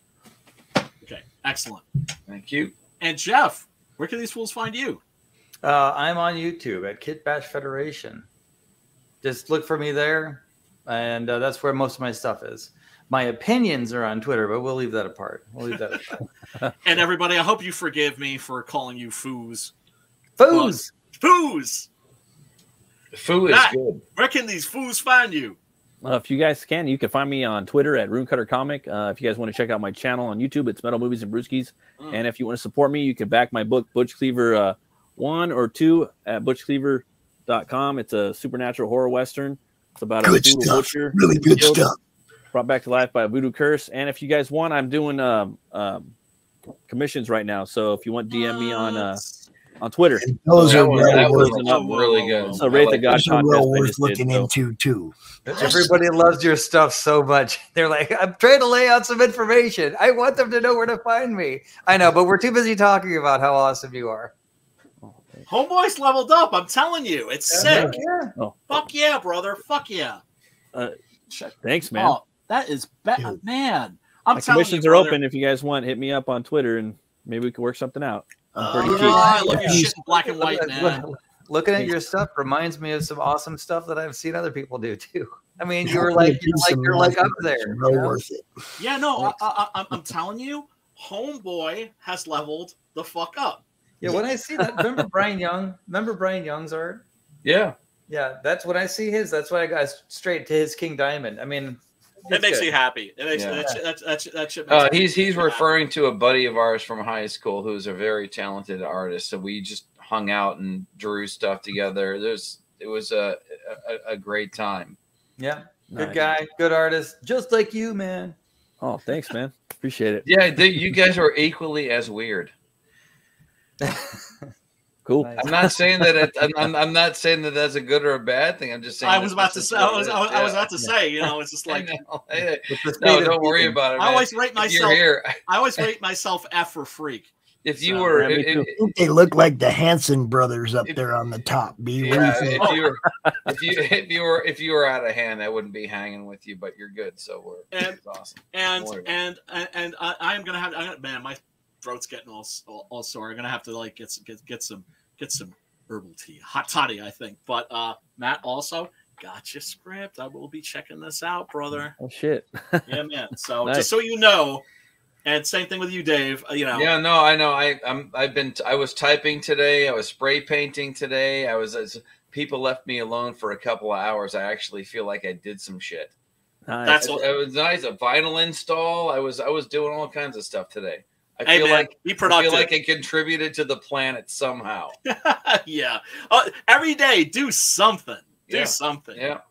Pops, you want to take us out, brother, man? I got you. Trailers. Everybody? All right. Peace, love, and metal.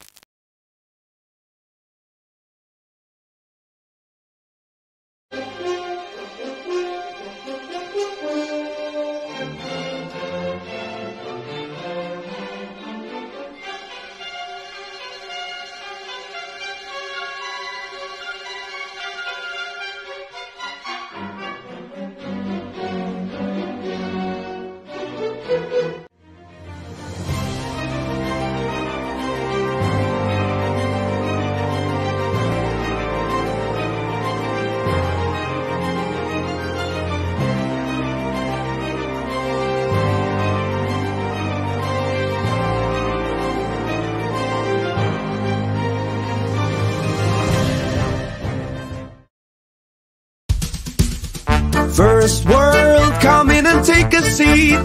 Pay us no attention, it's all conspiracy. We have satire and parody, some funny, some perverse. If none of it's offensive to you, you'd be the first.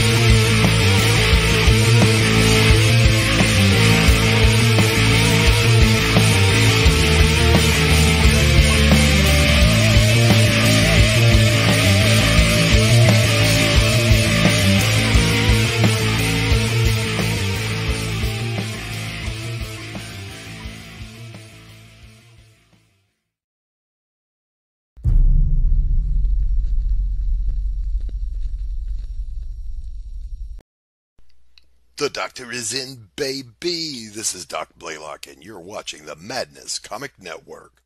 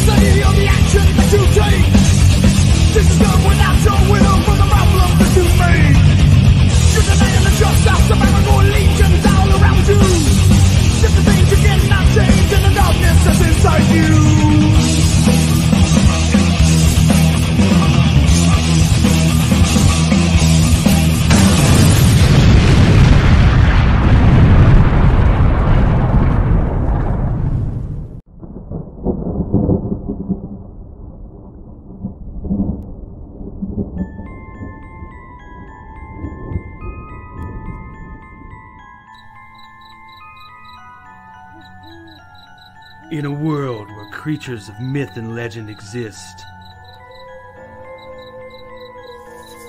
a covert task force is charged with keeping humanity safe from supernatural threats. And when young Nancy Moon stumbles into the eternal battle between good and evil, she finds...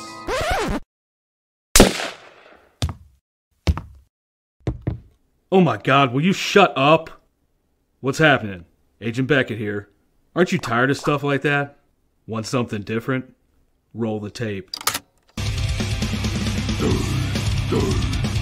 Whoops. Sorry about that. That's a song I'm writing for my ex. Okay, here we go. Yeah, that's more like it. Alrighty. Welcome to the world of the mythicals. We have it all. Monsters. Magic. Government agents. He's the strong silent type. This guy. Ugh, gross, dude. Get some kind of cream or something. Lots of 90s style action. Pew pew pew. And that strong female lead alluded to earlier. Not to mention a dashing field commander with a great sense of fashion. Look at those glasses. South River Studios presents The Mythicals, Issue 1. Buy it, if you dare. Ugh. Will you can it already? How'd you get free? Now beat it before I lose my cool. So what are you waiting for? Sign up today. Like right now. Sign up today on Indiegogo.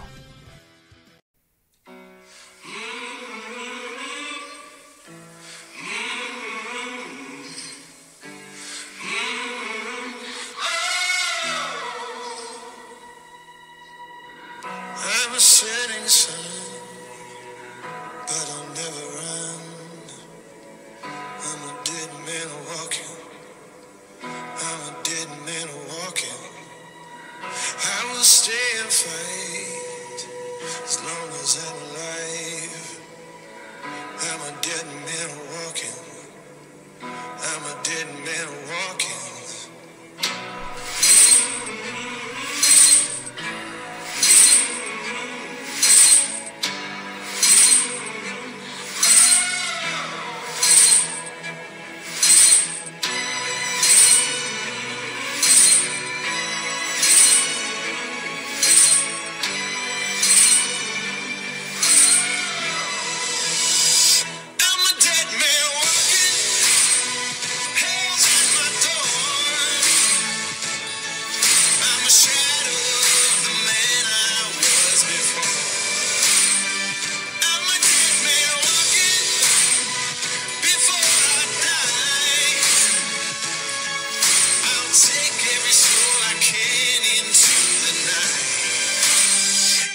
Till I die.